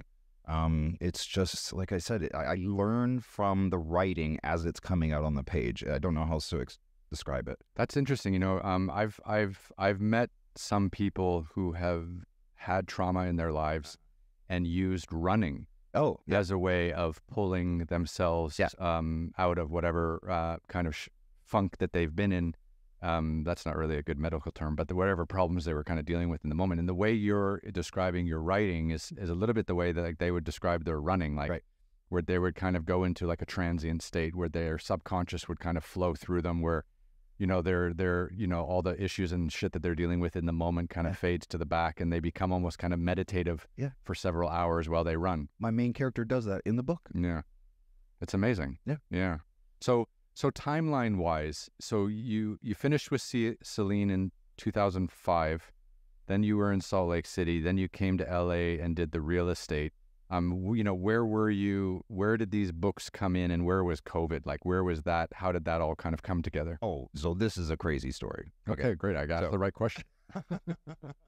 So in 2018, I've always been a little bit psychic, right? And it's something I've really been trying to learn how to trust. Right, that's the biggest thing with psychic abilities, is just trusting that it's true. Yeah, when you start to feel things, you're like, yeah, what is that? Is it even real? 2018 is when I was starting to really struggle physically, right? And we were in LA, and just both having really big businesses. My husband had his own hair salon in Beverly Hills, and I was doing real estate, and we were just, we were doing the best we could, even though I was getting sicker and sicker. Anyhow, 2018 rolls around, and I get this premonition that there's a global event that's coming. I can't see what it is exactly, but the feeling is so massive in terms of its scope. It's going to be global. And this was 2018? 2018. Okay, so you were like a year and a half early. Yeah. So I pulled my husband aside. I said, John, we need to short the stock market. We need to have a serious conversation about what we're doing with our lives. I know that we have talked about moving to Palm Springs for some time. Now is the time. I love Palm Springs. Yeah. Yeah. So he was like, okay. So in 2018, we moved out to Palm Springs with the idea to be able to weather in place whatever was coming. Oh, so you were that preparative, like you were preparing that much where you needed to get out of LA because whatever was going to go down was going to be big. Right. And I knew that I wanted us to be in Palm Springs whenever the world blew up. I didn't know what that looked like, but I knew it was coming. Wow, that's wild. Like that premonition is, that's intense. We sold our LA place and we moved everything out to the desert, and we were there for a few years, and then eventually during COVID, we actually moved up to the farm. Okay. Wow. So what was it like, were you still selling real estate when COVID hit? Yeah. Okay. It's always been, what's been paying the bills through all these artistic pursuits and even through the writing is very expensive. Expensive, like publishing or just writing at the time? Well, it's more, like in order to get a good editor, you have to hand them $10,000 just to get on their calendar. Mm-hmm. Well, 10 books later, that's a lot of editing fees and publishing fees, and like that's where all my extra money goes, is just in getting my books published, because for me, it's about me putting out what I believe in, what I believe is true, which is kind of a counterpoint to what a lot of our normal culture agrees with, right? But I wanted to have another way to express really deep, intense spiritual experience without being either Christian, Mormon, or Jewish, right? Yeah, I think I think it's so smart to try to explain what's going on in the world without using organized religion. Right. Yeah. I've just always struggled with the, bigotry that I've experienced in faith-based communities. And but I've always been a very spiritual person, mm-hmm. right? And so that was the tools that I wanted to use to heal myself was through spiritual principles. It's kind of like, AA for dystonia. Yeah, I mean, we joke about it lightly, but like I was living in Shanghai, China for many years, 18 years actually, and in the early days there, I started to feel like I wasn't depressed, but I was definitely struggling with like the size of the city, the noise, concrete jungle. Sure. There's like 35 million people there, and I started going out with my friend, and we would go out to Tibet and go to all these places. In Western China and go hiking and climbing and being out in nature. So when you brought up shamanism, and then when you brought up your cousins that grew up on the reservation and how their faith was nature-based and stuff like that, I really feel like in a lot of my early days, after my sporting career was finished, I started to kind of gravitate towards like a nature-based spirituality as well. Right. And then, of course, that led me into doing all this mountain climbing and walking across deserts for TV and stuff like that. And it's, and I've never been more calm, more relaxed, slept better, felt healthier than when I was out in the middle of nature doing, what I love to do. Yeah. And I always dreaded coming back to the city and having to deal with all the shit and the stresses here. And that always kind of brought me back down before I could go back out again. Right. Yeah. It's wild, isn't it? It is. And when you start to hang out with indigenous people and indigenous cultures, right, they're just very different in their programming and wiring. Right? They don't even have a word for like hours. For mind. They only have for hours. Like it's all shared ideology, right? There's nothing individualized about them in their world, except for the concept of self-honor, which they take very seriously, right? And I've really learned, and it's one way I've really healed myself, is through exploring the concept of self-honor. Interesting. Can you walk me through that a little bit more? Like where did you feel like you needed to bring that into your world? Right. I mean, what's not talked a lot about is when people get sick, their mental health also kind of goes in the toilet. Right. Oh, for sure. Yeah. Yeah. And so when I got sick and I also got depressed and I also got like just kind of hopeless, it was being introduced to that concept of self-honor and spending, hours a day in meditation and just spending time with myself, excavating my own mind to understand what's there, to really review any limiting beliefs that I might still be holding on to that no longer serve me, right? And so it's in that time of self-honor and meditation where you have the opportunity to understand who you are, right? What's important to you. And I started seeing people in these kind of healing sessions, shamanic healing sessions. And one thing we really do is go through, who are you vibrationally, Interesting. right? Like, how do you resonate? How do you want to resonate? Do you know how to choose how to resonate? What do you mean? Like, just giving off like a negative vibe versus a positive vibe and being able to control that, or have other people actually be sensitive enough to feel it? Right. So the first thing that we would do is kind of teach people how to be sovereign, right? Sovereign from others, right? I am unto myself independent, and I am not affected by you or the world. I am sovereign unto myself. Wow. Like no one does that. I mean, everyone's just watching TV and stuck on their mobile phones watching everyone else do all kinds of crazy shit. No one's sovereign. Right, right. And so moving up to the farm and kind of like becoming a monk in the world, to sit on my mountaintop and to watch birds for hours a day and to bless myself, right? And to spend hours a day just, really looking into the energy that I'm feeding myself, right? Like the rest of the world isn't going to bless you. No, they're going to tear you down, right? And stomp on you. It's kind of up to you to spend the time to do that. And we all feel beaten down because we're not spending enough time doing that for ourselves. And we're looking in the external world for something that will never satisfy you, quite frankly. Yeah, nothing outside of us can really satisfy us. All your personal power can only ever be self-granted. Interesting. That's a nice way to look at it. So all your personal power, all your gifts, your standing in the world, your income, all of this is going to be self-granted by you for you, right? And it's in taking the time to understand, what do I want? Like in this whole thing, because ultimately when I get to working with people, I really help them understand how powerful they are in that they are manifesting their entire lives. The problem is, most people are manifesting unconsciously, right? They don't have a North Star to which all things in their life has to live in service to. Their Instagram likes. That's their North Star. That is, right? It's like, how many likes does this post get? How many people commented on this? That's driving everyone's consciousness these days. Yeah. And it's, what does that at the end of the day leave you with? Yeah. Especially if you're comparing your stuff to everyone else's stuff, right? That's the death of all. That's the beginning of all. It is the end. Yeah. Comparison. Yeah. So the first thing we do in my practice is to help people understand how sovereign they are. That they are not attached to others. That in their life they have to get to the point where they can shut the world out.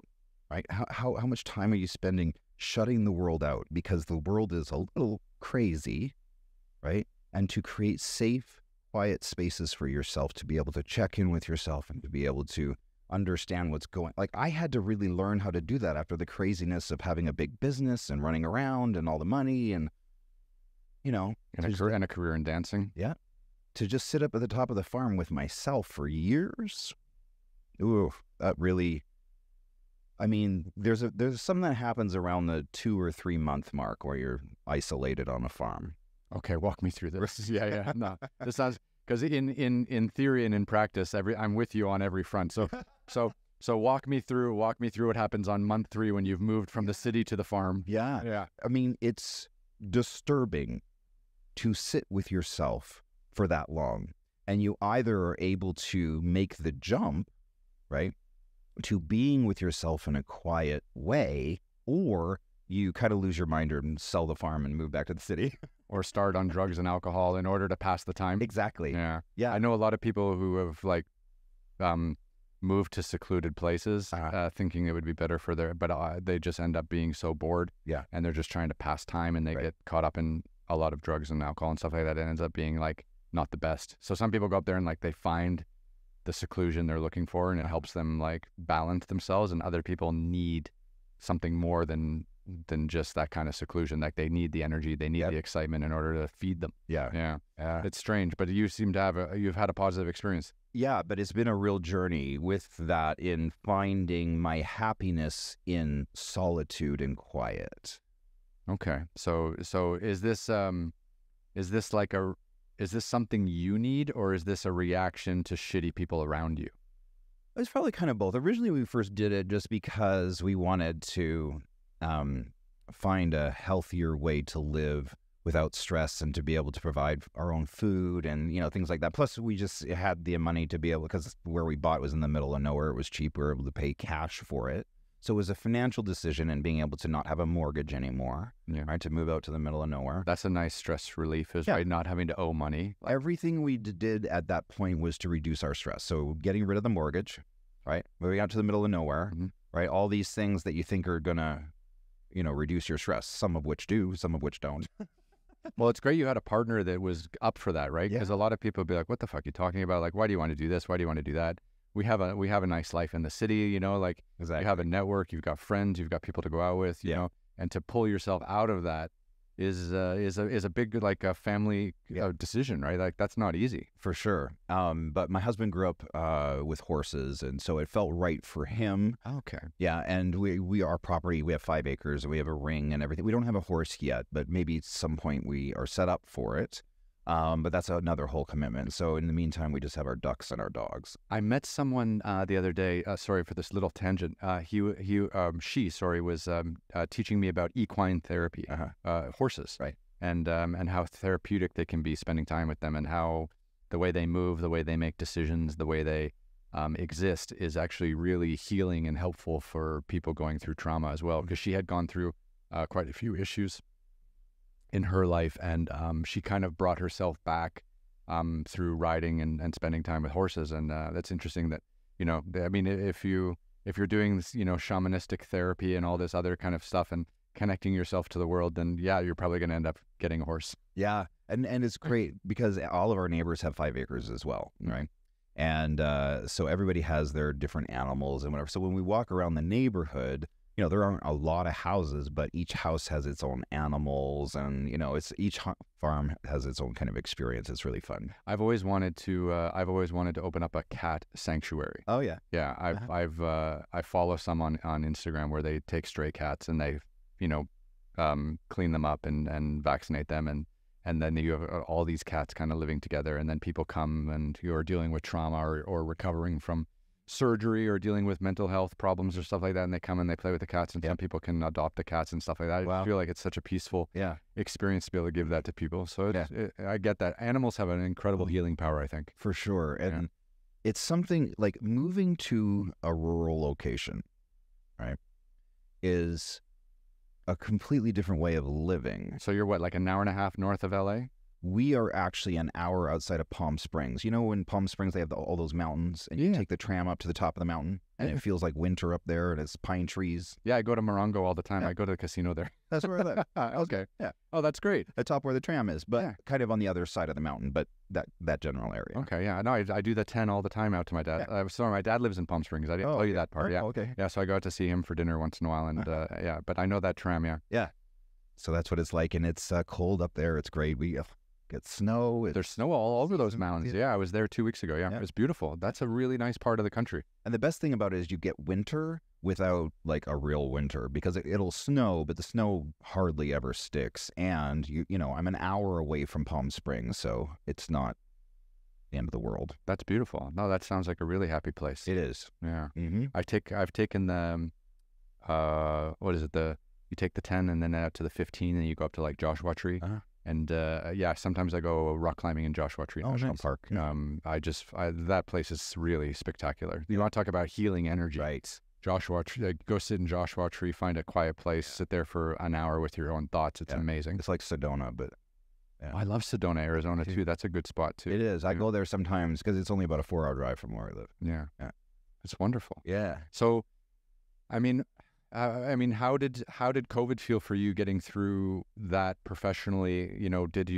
Were you still doing a lot of real estate at the time? Did you take time off to focus on writing? Were you working from home? Like everyone I talk to has a great COVID story, and everyone has obviously dealt with it differently. And just to set you up for this, I was living in Dubai at the time, and there were murmurings of stuff going on in China. This was January, and I went to Russia for a bit. I was in St. Petersburg and Moscow, and then I went to Saudi Arabia for a while in January 2020. And I was getting ready to do a big round of filming, and then I was going to start filming in February all around the world again, like I was doing in 2019, 2018, etc. And Then I went to Myanmar in February and did a nice episode. And then when I came back in March, I had planned to film in Saudi Arabia. They had canceled the filming because of COVID, even though that part of the world was still kind of open. Yeah. And then I said, well, look, I've got my crew with me. I'm just going to go to Africa because Africa will not close because of COVID. Like the African continent is amazing and resilient, and the people are wonderful. And they just kind of like take war and disease and they just tuck it under. They tuck it under their arm and they just keep going to work, right? Like, and I was just like, well, if I can get out to some mountains and do some climbing and, you know, see some beautiful remote places, I can be in Africa for a couple months while this blows over, right?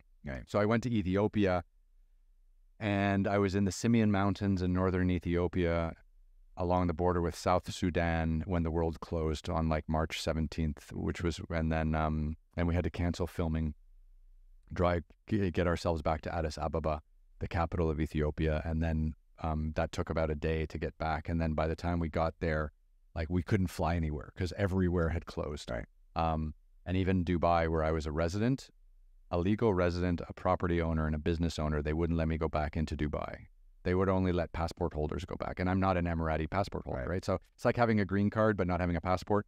So so I ended up going to Istanbul, Turkey, and spending 4 months there, which is not my home. And it was kind of isolating and strange. But it was maybe better than being anywhere else because it was kind of nice. But that was kind of my COVID story. And then in the summer of 2020, I decided to try to start filming again because I thought by the summer this would all be over.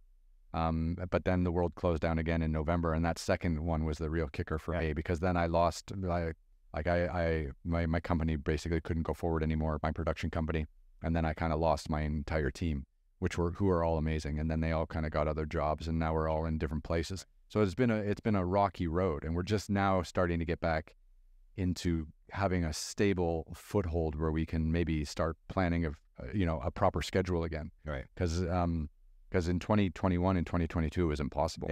And now 2023, and now it's starting to look like it might have a chance. Right. Yeah. COVID for us was, we were in Palm Springs at the time, and we had just settled and bought this amazing property on the golf course with this incredible mountain view. And we just rode our bikes and we drank. Yeah. Do you golf, by the way? No. No? You got a house on a golf. Does your partner golf? No. No. So you guys just living the golf life, but didn't care at all. Exactly. Yeah. That's nice. But what was nice about it is the community had all these bike trails, and we did bike, and so that's what we spent our time doing during COVID. But it's also when I was really sick, and I was still trying to make a living doing real estate in Palm Springs, and it was just kind of a mess. But so it's also really why I started writing the books, is because I was afraid that if I couldn't do real estate anymore, what would I have, right? And writing was something I knew if I wasn't, it's not a 9 to 5. Like I can do it when I'm good. I don't have to wait for certain hours in order to try and perform. I can do it whenever I'm up for it. Yeah. Whenever you feel motivated, you just sit down and bang out a chapter or whatever like that. Yeah. It's beautiful like that. Yeah. Yeah. So that's, what I was mostly doing was riding my bike, just doing stuff like that. So it seems pretty chill. My dad was in Palm Springs during COVID, and he said it was pretty relaxed. Like, it was. Yeah, like he could still go golfing every day. Oh, yeah. Yeah. It was pretty wide open. Yeah, especially since it's so beautiful there most of the year. I mean, you're free to go outside and do whatever you want. So it's not like you felt like you were stuck inside. No, just the big issue was, I guess, going to the grocery store where you have to, mask up and deal with another 50 or 100 people all walking 6 feet apart. People are crazy. Yeah.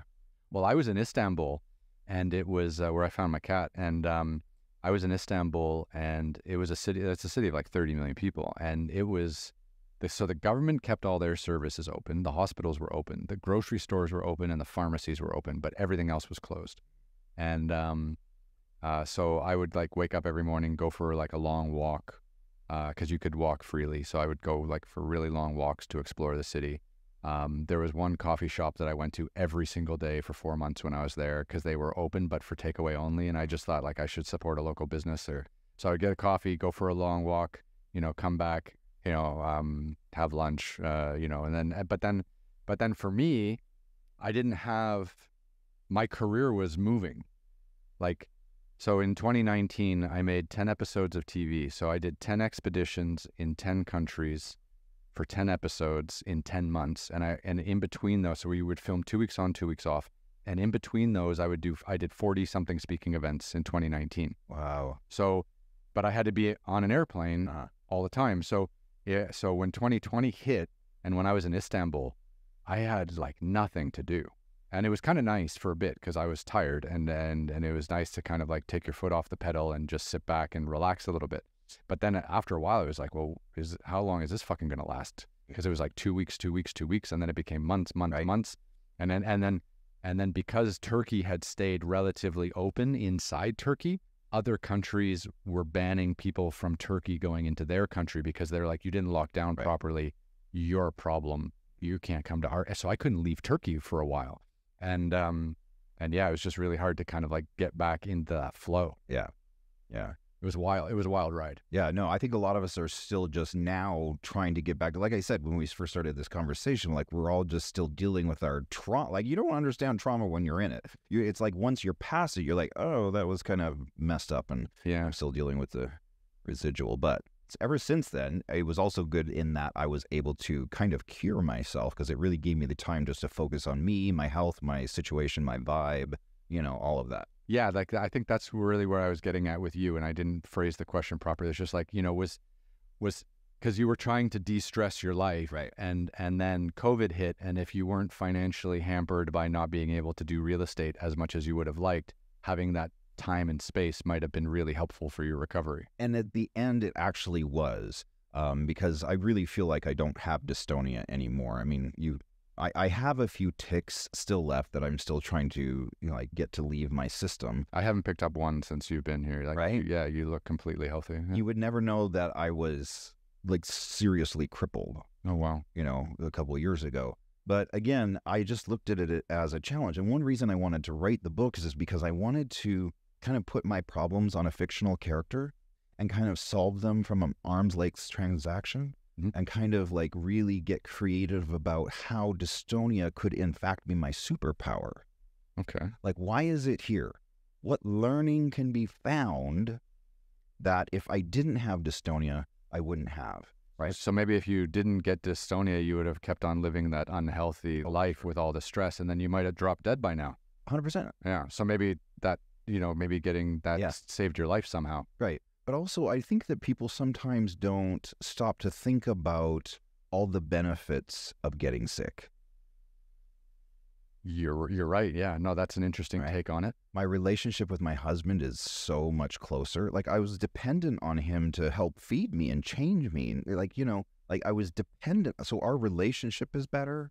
My relationship with myself is better. We've created a more healthy life environment for ourselves, and I've cured myself since it, so there's really been no downside to that journey, even though it was really hell for a long time. Yeah. Well, that's an incredibly positive story.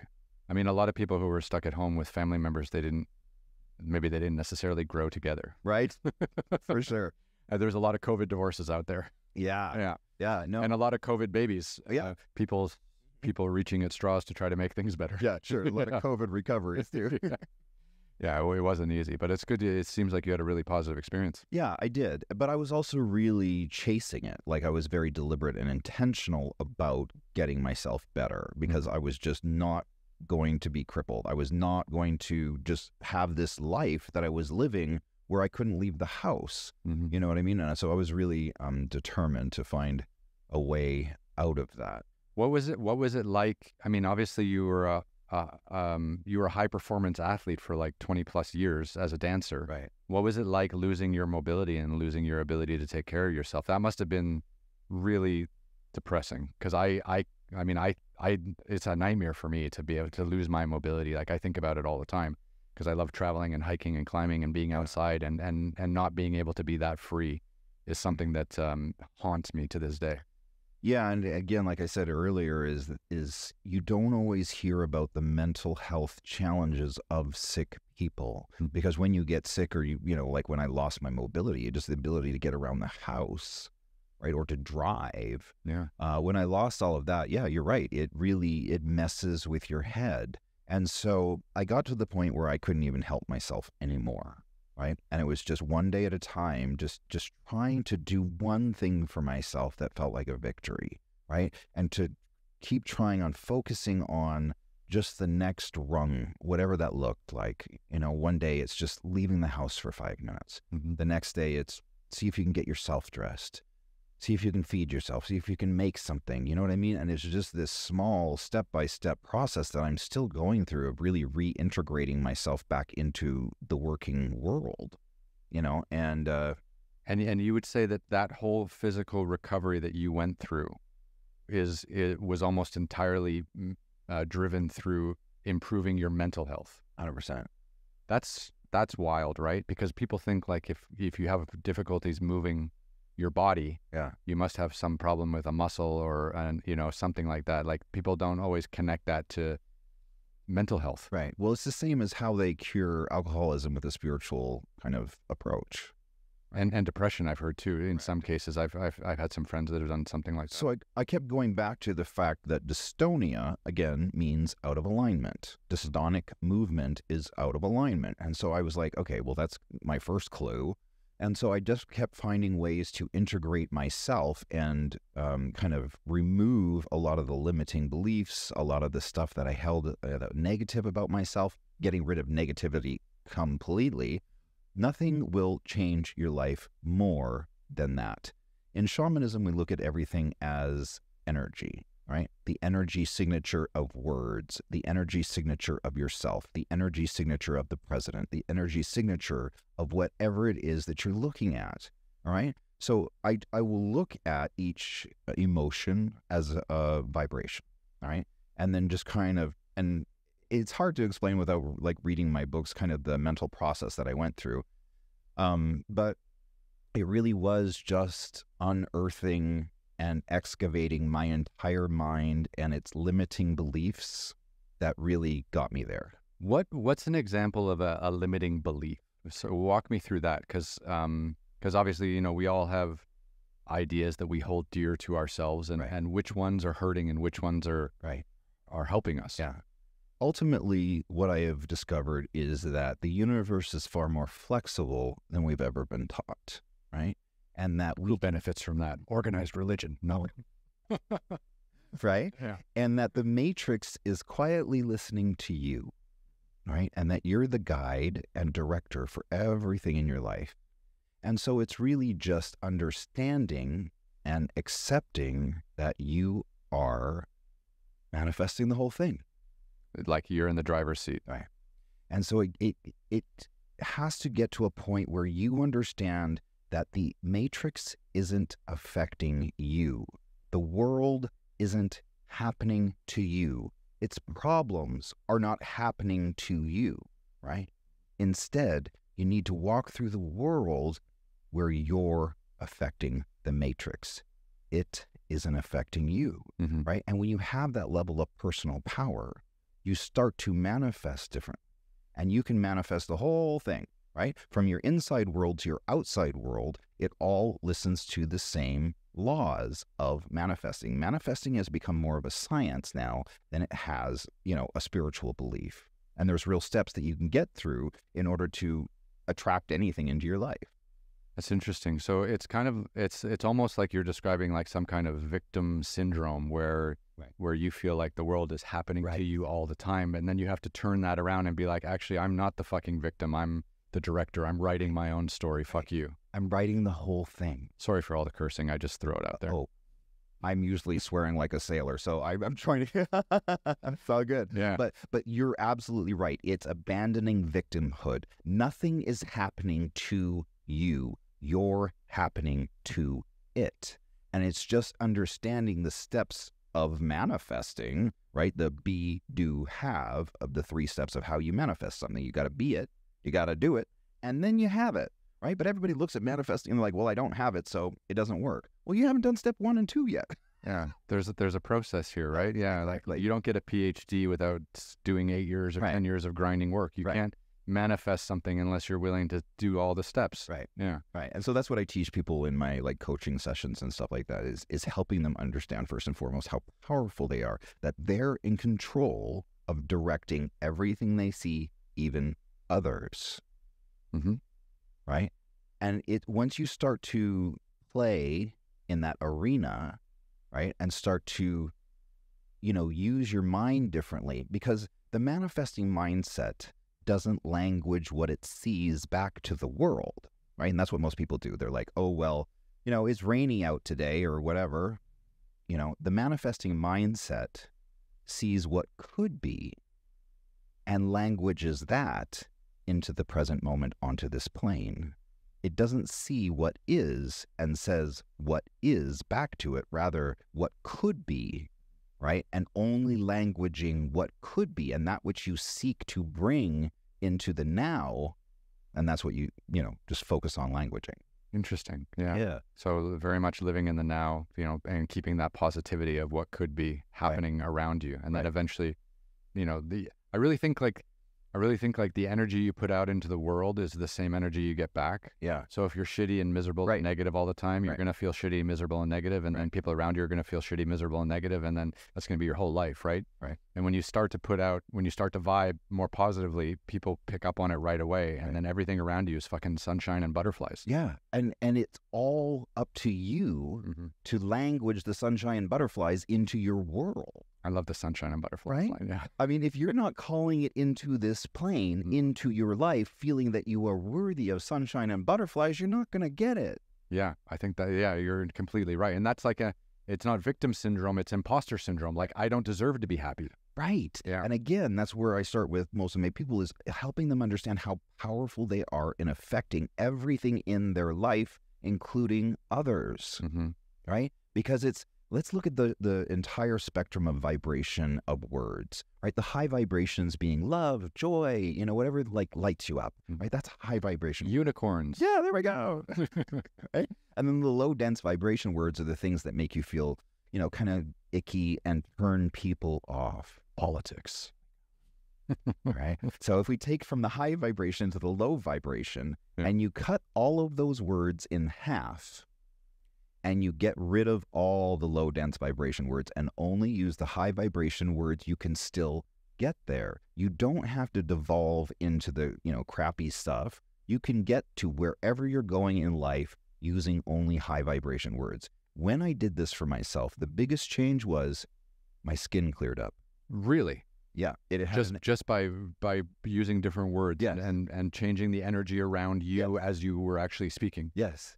Yeah, I mean, have you ever seen that experiment where they, imbue certain jugs of water with certain words, and then the ice kind of creates a different particle depending on the vibration of the word that's associated with that pitcher. Oh, I haven't seen this. Oh, it's so fascinating. Anyhow, it's kind of along the same lines that whatever your container or your body, right? In shamanism, we call your body your container. Whatever you're filling your container with is how you are vibing. Are you a high vibration being or are you a low dense vibration being? Right? I can put my hands on someone and in 2 seconds understand where they are in all of that and help them to abandon that low dense ick, right? As soon as you get rid of all that low dense vibration stuff and you only deal in the high vibration words, I am 53.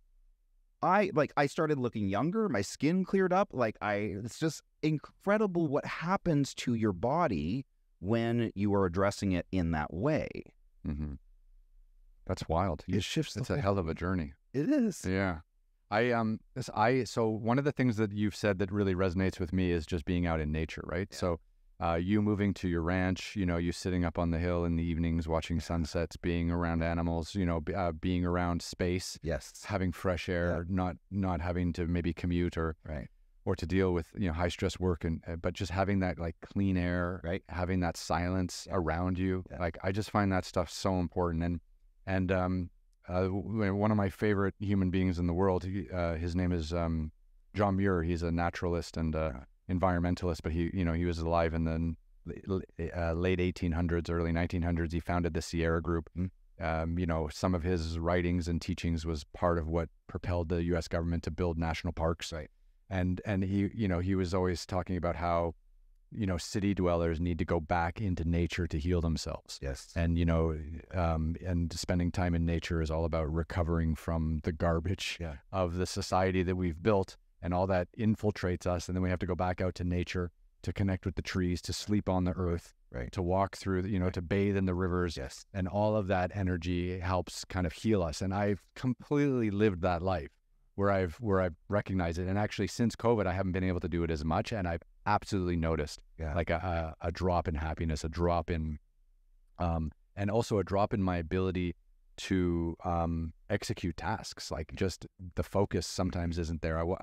So I'm really looking to see if like what happens when I start getting back out to doing these like long, great adventures, whether like how that will manifest and change what's been going through me in the last few years. Yeah. I honestly feel like nothing has changed me more than sleeping under the stars in a pine forest for several years. Yeah. That's it. Right? It's being surrounded by that vibration while you sleep, right? That changes you. And it's understanding the importance of that, how important it is that you are aware of how you're vibrating, right? And that's like, it's just all energy work. And again, as soon as I put my hands on somebody, I can tell whether they have that really high vibration, ear-piercing kind of stress that lives in them, the kind of like chaos that's just really high-pitched piercing noise, right? That some people just carry with them, or whether they feel like a tree, right? Yeah. And there's a real difference in that person's life based off of that, right? And how they're maintaining their container in their body, and the vibration of that can't help but affect everything else in your life. It's how I've healed myself. It's incredible. Yeah, you're a walking testament to your path. Well, it ultimately came from me turning myself into my own vision board, my own walking vision board, to walk the walk, talk the talk, change my everything, right, on my own say-so. And that's the great thing about it. That's what you really learn when you get into this really studying, energy work, is that it's all self-granted. I think that's a huge point to make and emphasize, because a lot of people, they want to get better. They do. But they want someone to do it for them. Yeah. Well, and that's why I feel like my shamanic healing sessions have been so successful, because I understand where they are versus where I'm trying to get them to. And where I'm trying to get them to is just to turn their lights back on. Yeah. Right? Because they're stressed. They feel victimized. They feel out of control. They don't feel in charge of and it's all because they just don't know how to manifest their lives. And when you show them how to control the entire picture of what they're seeing, right, and to actually get into manifesting their hopes and dreams, then they feel empowered. They're like, okay, now I'm in control of my life. Yeah, it's interesting. I feel like there's people out there who know. This might sound a little like a conspiracy theory, but I feel like there's people out there who know that if we feel better as a populace, or as a unified citizenship, that we'll accomplish great things, and maybe even topple governments or make changes. And I feel like there's so much fear and anger, especially here in the United States, and I've definitely felt it since I've moved here.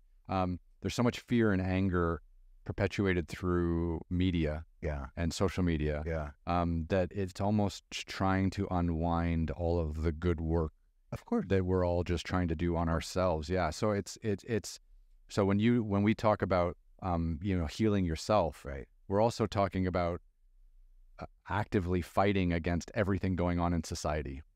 So let me tell you how we change it all. It will all change when we individually take responsibility for ourselves. And responsibility for ourselves looks like this. It's no longer seeing the world according to your own personal directive of right versus wrong. Nobody can see that. Only you can see what's right versus wrong according to you. That's a singular point of information from a singular mind. However, the shift will happen when we stop seeing things from our own personal viewpoint of right and wrong and start adjudicating the world as loving versus toxic. That can be seen by more people. That can be seen by your neighbors in terms of who's being loving and who's being toxic, because now we're not talking about who's a Democrat or who's a Republican. We're talking about who's being healthy. We're talking about who's being caring. We're talking about who's being loving, right? We're not talking about, oh, well, I think that person is good and I think that person is bad. No, this person is loving. That is self-evident. We can all see it. this person is toxic. We can all see it, right? The proof is in the pudding. And so we're not fighting anymore. We're suddenly all in agreement with who is a loving person and who is a toxic person.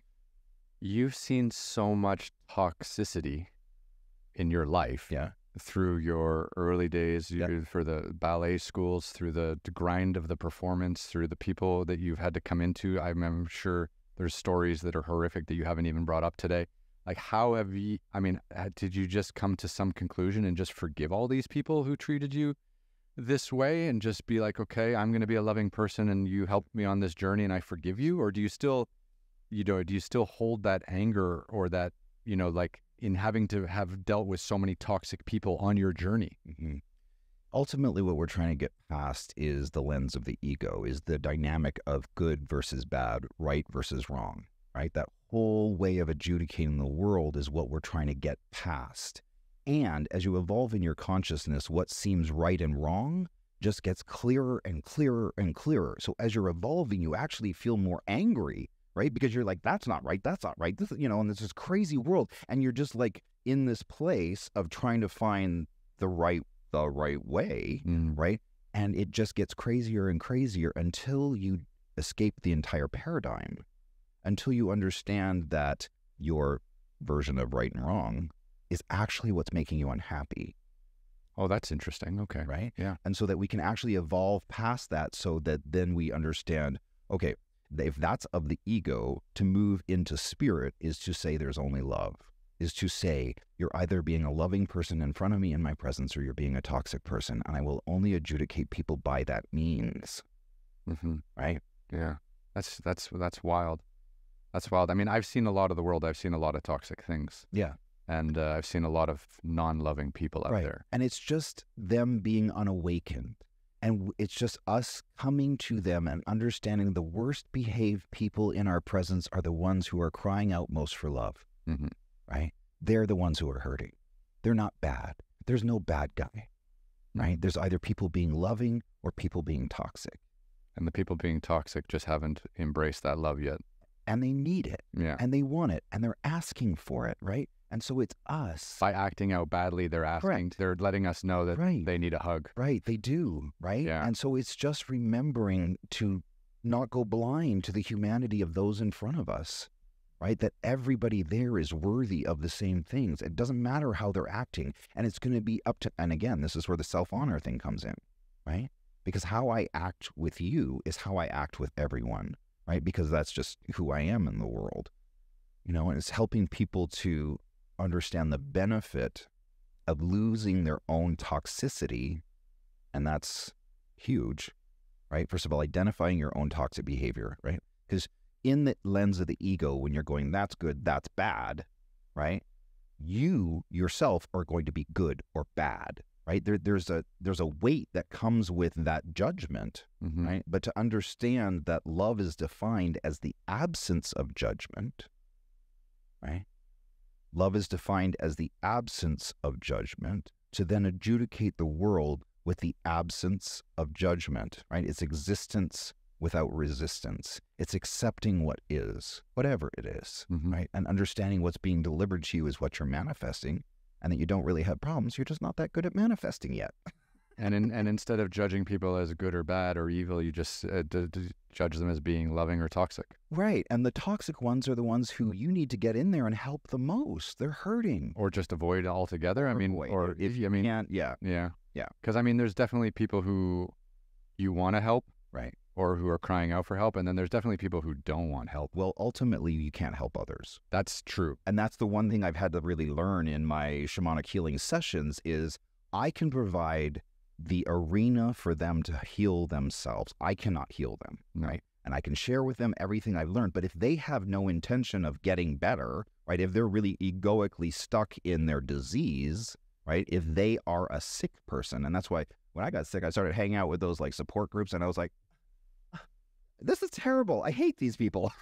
and right away you were able to identify that wasn't They you. all identified as sick. They weren't trying to get better. They were sick people. And I'm like, okay, I might have a couple problems here, but I'm not sick. I don't care what's going on with me. I am not a sick person. I'm a person who has a few special issues that I'm working through, but I'm happy, I'm healthy, I'm wealthy, I'm wise. Like, that's all I ever tell myself. That labeling can be devastating. Yeah. Yeah. And it can really put people down a hole, like a dark, put them into a dark place. Yeah. And that's why my healing sessions are so important to me, right? Because I have been there, right? I can walk the walk. I can share with them. I can really, and it's so healing for me to help them in their personal evolution of self, to abandon all of that like gross, dense stuff, all those limiting beliefs like I'm sick or I'm going to get sicker or like all that's got to go. The first thing I saw, or I'm a failure, or I'm a loser, or I'm not good enough to get what I want. Or the worst is when you're like, when you have something like dystonia and you're trying to do a big family event and whatever, and you just can't, and you have to cancel, and you're always having to cancel, and you're just feeling like a failure, right? Family events always make me want to cancel. I'm sorry to. Yeah. Sorry to throw the. Yeah. Some things I can still joke about, I hope. Yeah. That's interesting. I mean, because you think about LA, you think about the city we live in, like the negativity, the manifestation, the feeling of failure, all these people living here, trying to make a living, trying to make it big, trying to, want to be actors and stars and musicians. And there's so much negativity and so much imposter syndrome and so much victim syndrome. And it's insane, like how truly sick a lot of people in this city are. Yes. Yeah. In what they're chasing and how they're chasing it. Right. Yeah. Right. And we're all looking for the same thing. We just don't quite realize it. Right. We're all going in different ways to find the same thing, which is inner peace. Mm-hmm. Right. You can't get to inner peace while striving. You can't get to inner peace while fighting. Right. The first thing you have to do in order to achieve anything that feels like inner peace is drop your weapons. Okay. Wow. That's interesting. So what weapons do you drop? Negativity, swearing, being upset, being angry, being judgmental, being loveless. Yes. Yeah. All of those things are your weapons, your curse words, your whatever it is that you use, right, as your weapons in society. Mm-hmm. Right. And so the first thing that we have to do is just understand that your personal inner peace has to come first, right? It's sorry to interrupt. It's almost like when you say drop your weapons, yeah, it's almost like you're then deciding that you have nothing to fear. Correct. But that can be really hard for people because you look around because they think they're powerless and they're not. Right. So they're not manifesting safety. They're also not manifesting power. Like, personal power, again, can only ever be self-granted. So if you're not spending hours a day granting that to self, granting yourself all the gifts, all the love, all the blessings, right? If you're not doing that and giving it to yourself, nobody else is gonna. Then you're gonna be walking around through the world feeling powerless because you haven't taken the time to be powerful. And then you feel like everyone's attacking you. Right. Yeah. Right. And it's us losing our attachment to others in a way, again, being sovereign, right? So that others can't harm you. Their words can't harm you. You are sovereign from others. You are not a part of society. You are your own country, right? Like, I do not operate by the rules of America, right, by the rules of society, but unless it sits correct with my soul, right? It is literally means nothing to me. It is meaningless in my world. Mm-hmm. Interesting. So where can we find your books, your teachings, everything like this? Where do we find you? Yeah, well, I'm really lucky that I have a unique name, so all the handles are the same. That's good. You didn't get anyone taking those names out? There was no one else trying to get DaleAllen-Rowse.com. I was so it's everything, all my handles, everything, my website, it's DaleAllen-Rowse.com, DaleAllen-Rowse.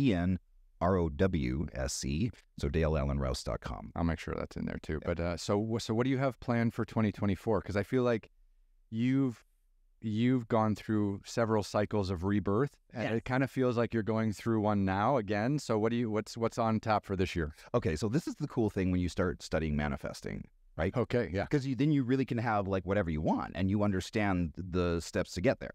Okay, so now Foreign to Me just had a big launch. I just became a best-selling author last week. Congratulations. That's no joke. That's wonderful. I know. So this went #1 in That's your camera, by the way. Yeah, men's inspirational fiction. It was #1. I was also #2 in huge categories like LGBT fiction, right? And so my stuff all happens to live in the world of spiritual fiction, is really the genre, but with gay characters, although this main character, he's more bisexual than gay. Okay. So, but this one is loosely based off of my life. This is very meaningful. The book is called Foreign to Me, and it's part of the Journey of a Dark Shaman trilogy. Book 1 launched last week. Like I said, it went #1 in men's inspirational fiction. Book 2, we just released.